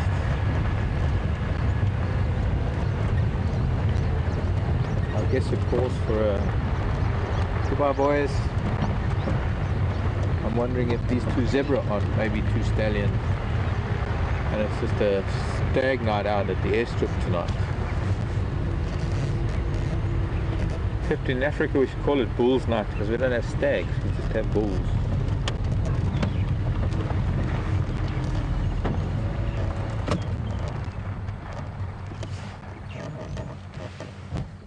Tell me if you hear an airplane, because we're just stopping to have a look here. I need my binoculars. Yeah, I saw that plover lying down. Nearly just had his head taken off by a swallow. Wondering if they've decided to nest on the airstrip. These are crowned plover. We saw the lesser blackwing earlier. And it could well be that maybe that just made a scraping there and she's sitting. And the rest are just sentries, all three of them. Did you see where she was sitting? There's nothing there. Well, you won't see anything though, because the eggs are speckled and the... Okay, let's say goodbye to these boys. Oh, there's a wildebeest doing the phlegm grimace.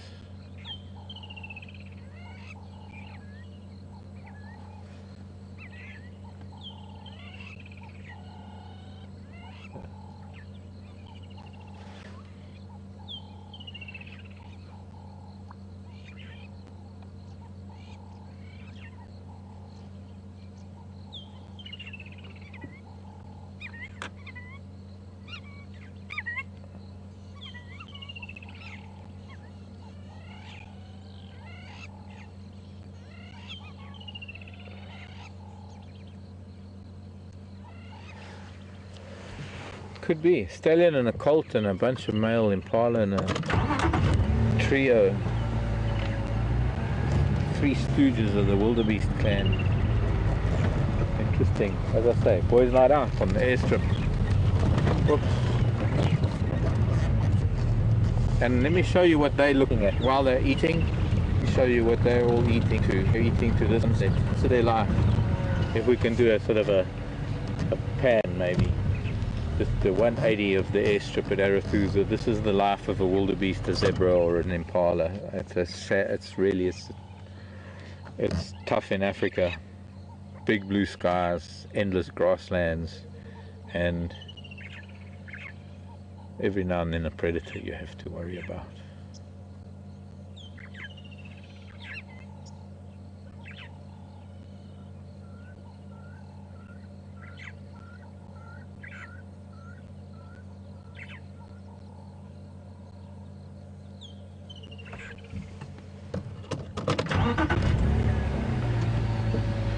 Beautiful, but open spaces.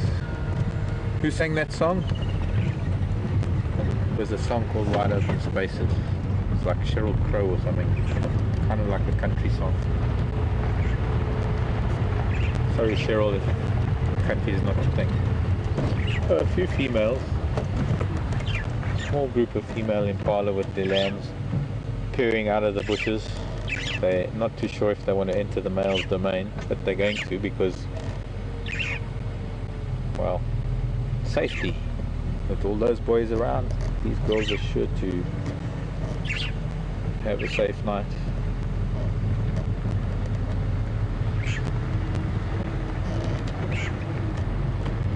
Good night, children.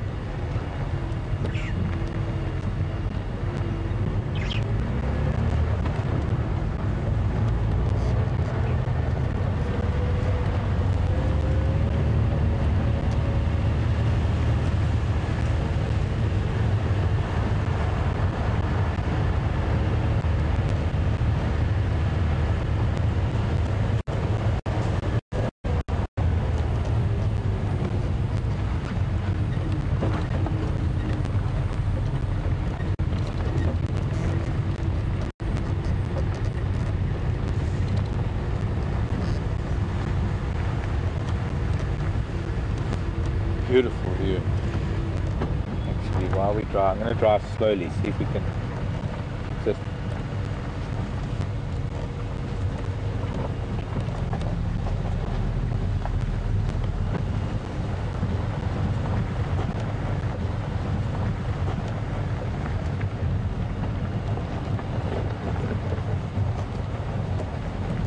Maybe a bit more sky. Maybe a bit more sky.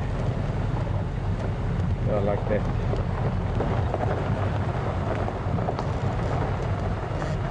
Not too much sky. No, not too much sky. That sky.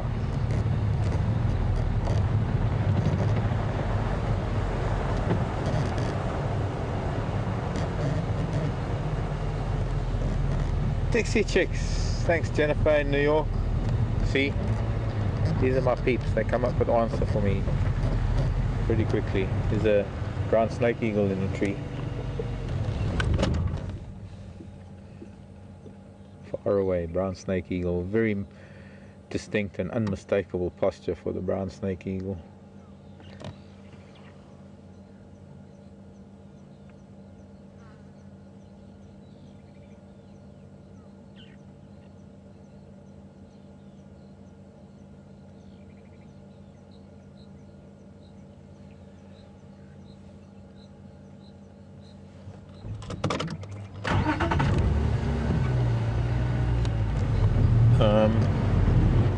And we're now heading back towards Djuma because we're quite a distance away. We don't want to get back there close to the time for our fireside chat, but I can't resist. I just simply can't resist. One of the wonders of having this weather that's just been, this whole weather system has just been through, is that it clears the air of smoke and fog and smog and all those other things, and we can actually see the escarpment in the Drakensberg Mountains. So from, see if we can just get a glimpse through here from the sunset moving over the escarpment. It's looking probably 100 odd kilometers, maybe a bit more, maybe less. Way in the distance. And that very, very high peak to the right, sort of the far right of your picture where that tree points up to it, that is probably the Mariepskorp signal station, where there are a bunch of masts and a bunch of antennae and things. Really beautiful area. Moving further north of that is the little town of Hoedspruit. And this is the northern ridge and the northern reaches of the Drakensberg Mountains, the Dragon's Mountains.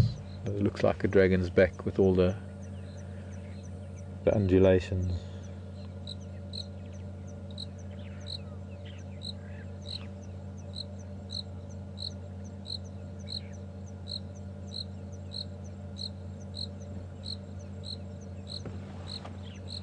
And our Sunday sunset.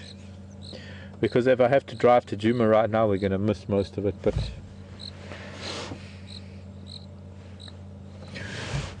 I don't know, maybe we can find, I'm going to just reverse a little bit and find a dead tree. Because technically it's still getting back closer to home,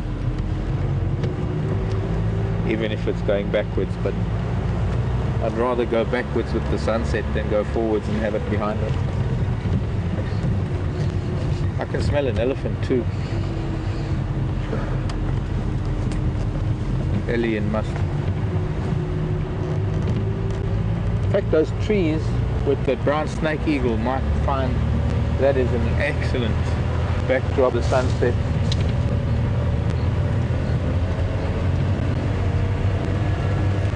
Oh! Can't see the bumps too well, but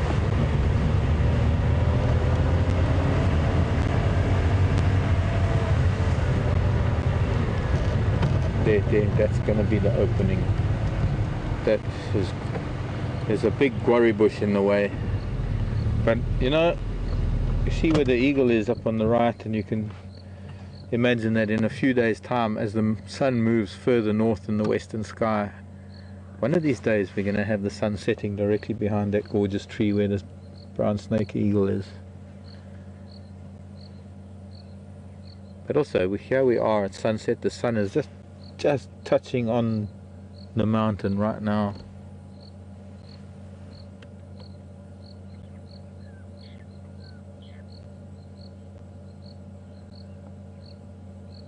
And I'm guessing that it's about 6:40,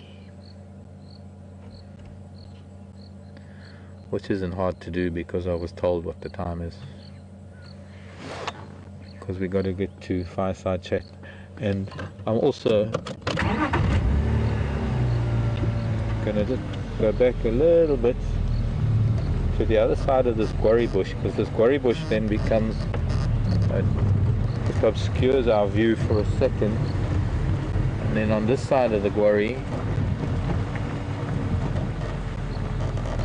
and the terminalia in the front, we've got another sunset for you.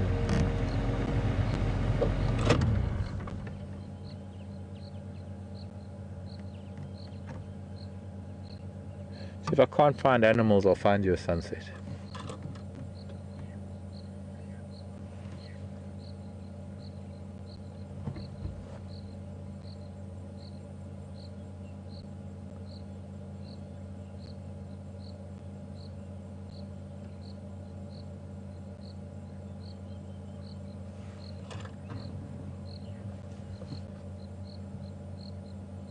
It's almost wintry, in fact, because of the thinness to the air from this cold front, because there's no cloud in the sky to reflect it like it does most of summer.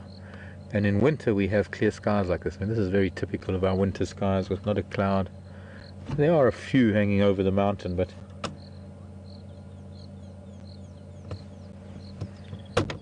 that's too beautiful. And the eagle just flew.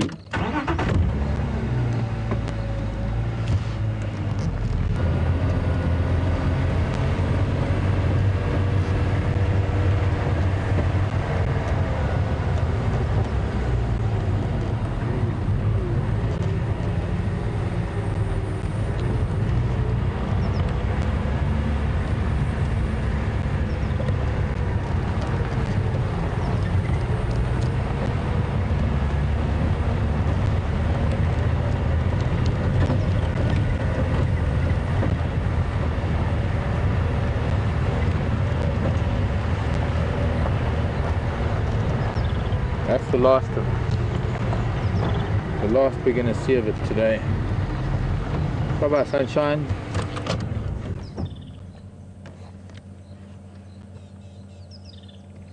Those two koppies on the right in the west, the western edge of the Sabi Sand. That's where Ulusaba and Idube and Leopard Hills. Boom. Goodbye, sunshine. See you tomorrow. Gonna be a lovely day. Oh, by the way, the brown snake eagle flew a little bit closer.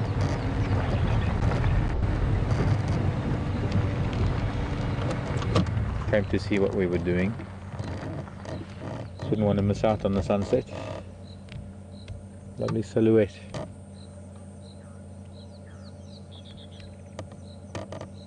Sideways bird. I want to see that profile. I bet it's concentrating on something close by.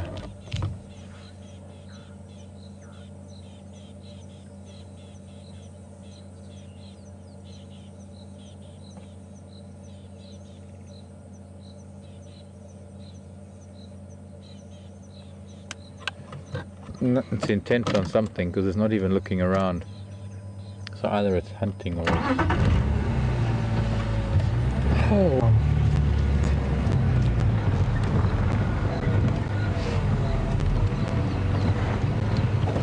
I think we'll drive forwards back to camp now. Back to...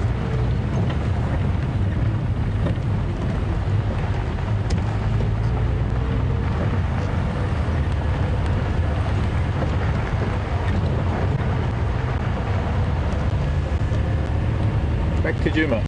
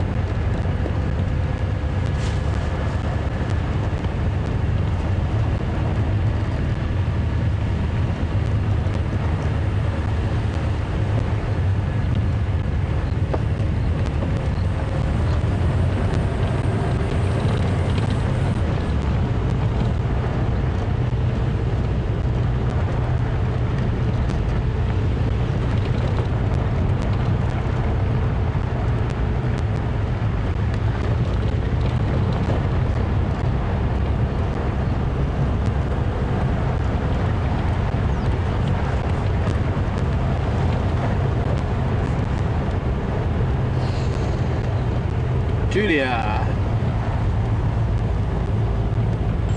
a number of people have asked me to try and describe the smell of an elephant in must. It's not a pleasant smell. I wouldn't say it's a sour smell.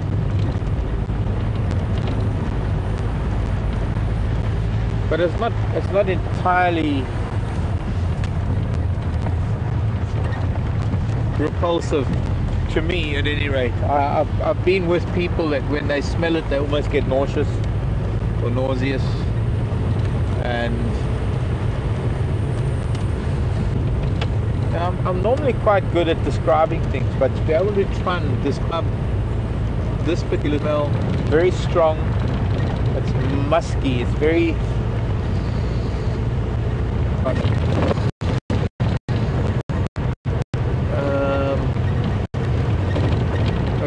nothing like it. That thing's shaking quite a bit. But my payers are starting to blow. I should twirl these, put them in curlers, wear a black hat. Franklin and the baby's just crossing the road.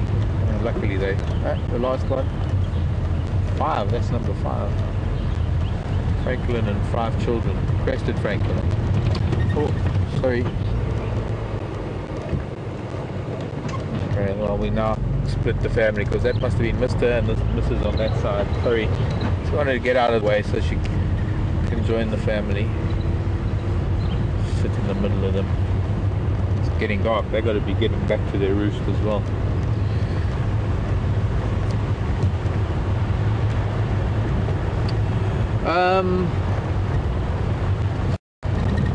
It's pungent.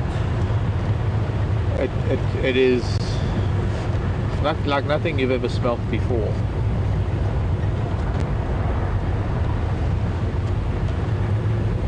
I just wish I knew how to describe it better.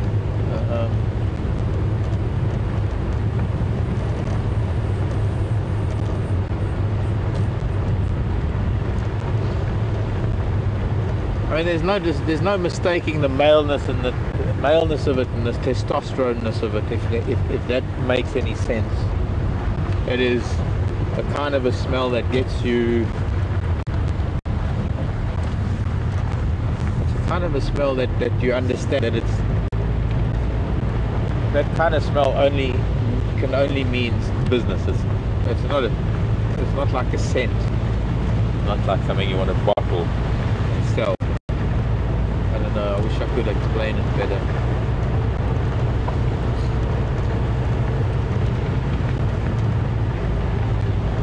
It's repulsive. To me it's not repulsive, but it is strong enough to be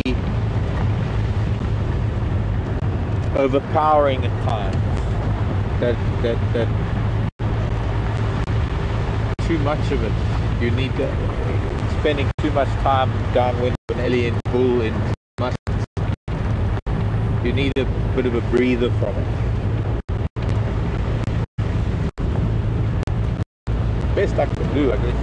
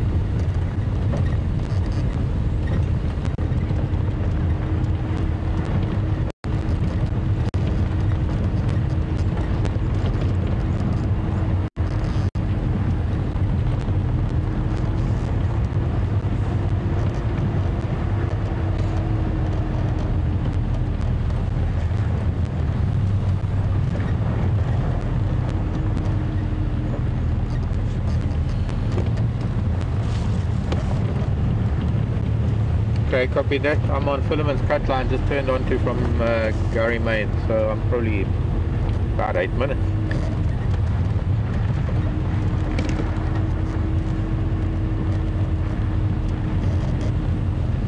Coordinating our timeliest arrival. So what do you hope you've thought about things? Some of you sent some things in to Alex. Obviously Twitter, I have to remember that to mention that, you know, Twitter, the feed just keeps moving, so sometimes the questions can get lost in the lower end of Twitter, but hopefully with the emails they don't move beyond where you have to cage back to look at them. So as long as you put something in the subject line, that's important as far as emails are concerned. Fireside chat question or something, it makes it easier for Alex to find it amongst the other emails.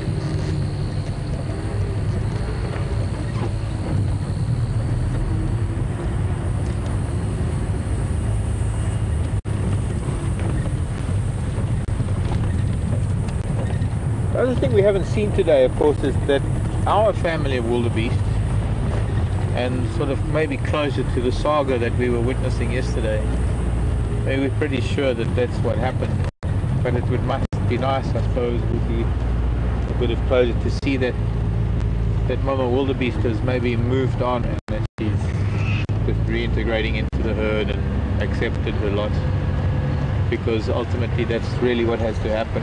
It happens all over Africa all the time, with every single animal. Karuba felt it a few weeks ago.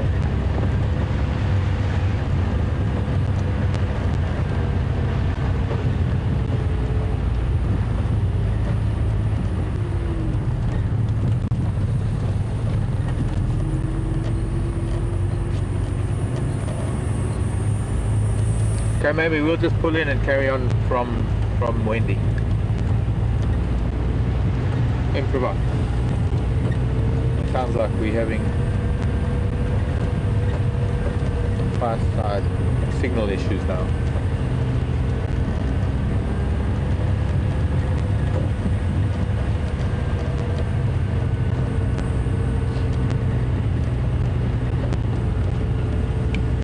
Okay, copy that, Scott. Okay, I'm coming up into quarantine now.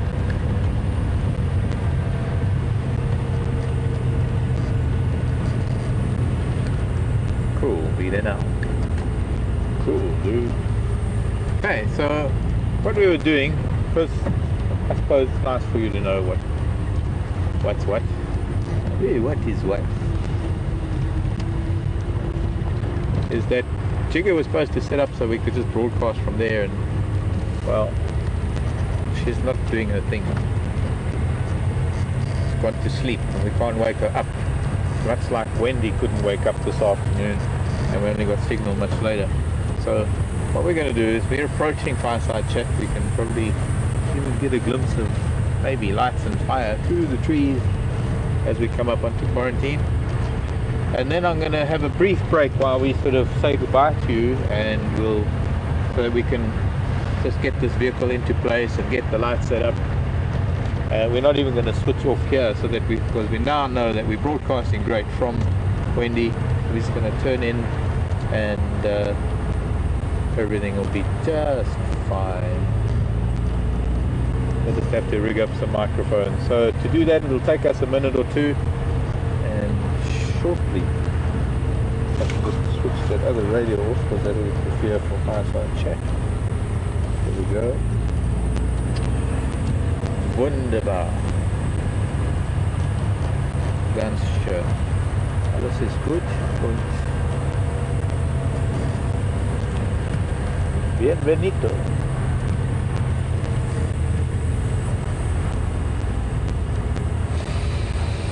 Love the smell of wood smoke.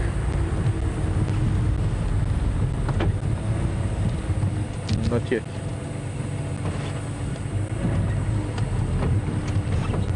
A little bit further.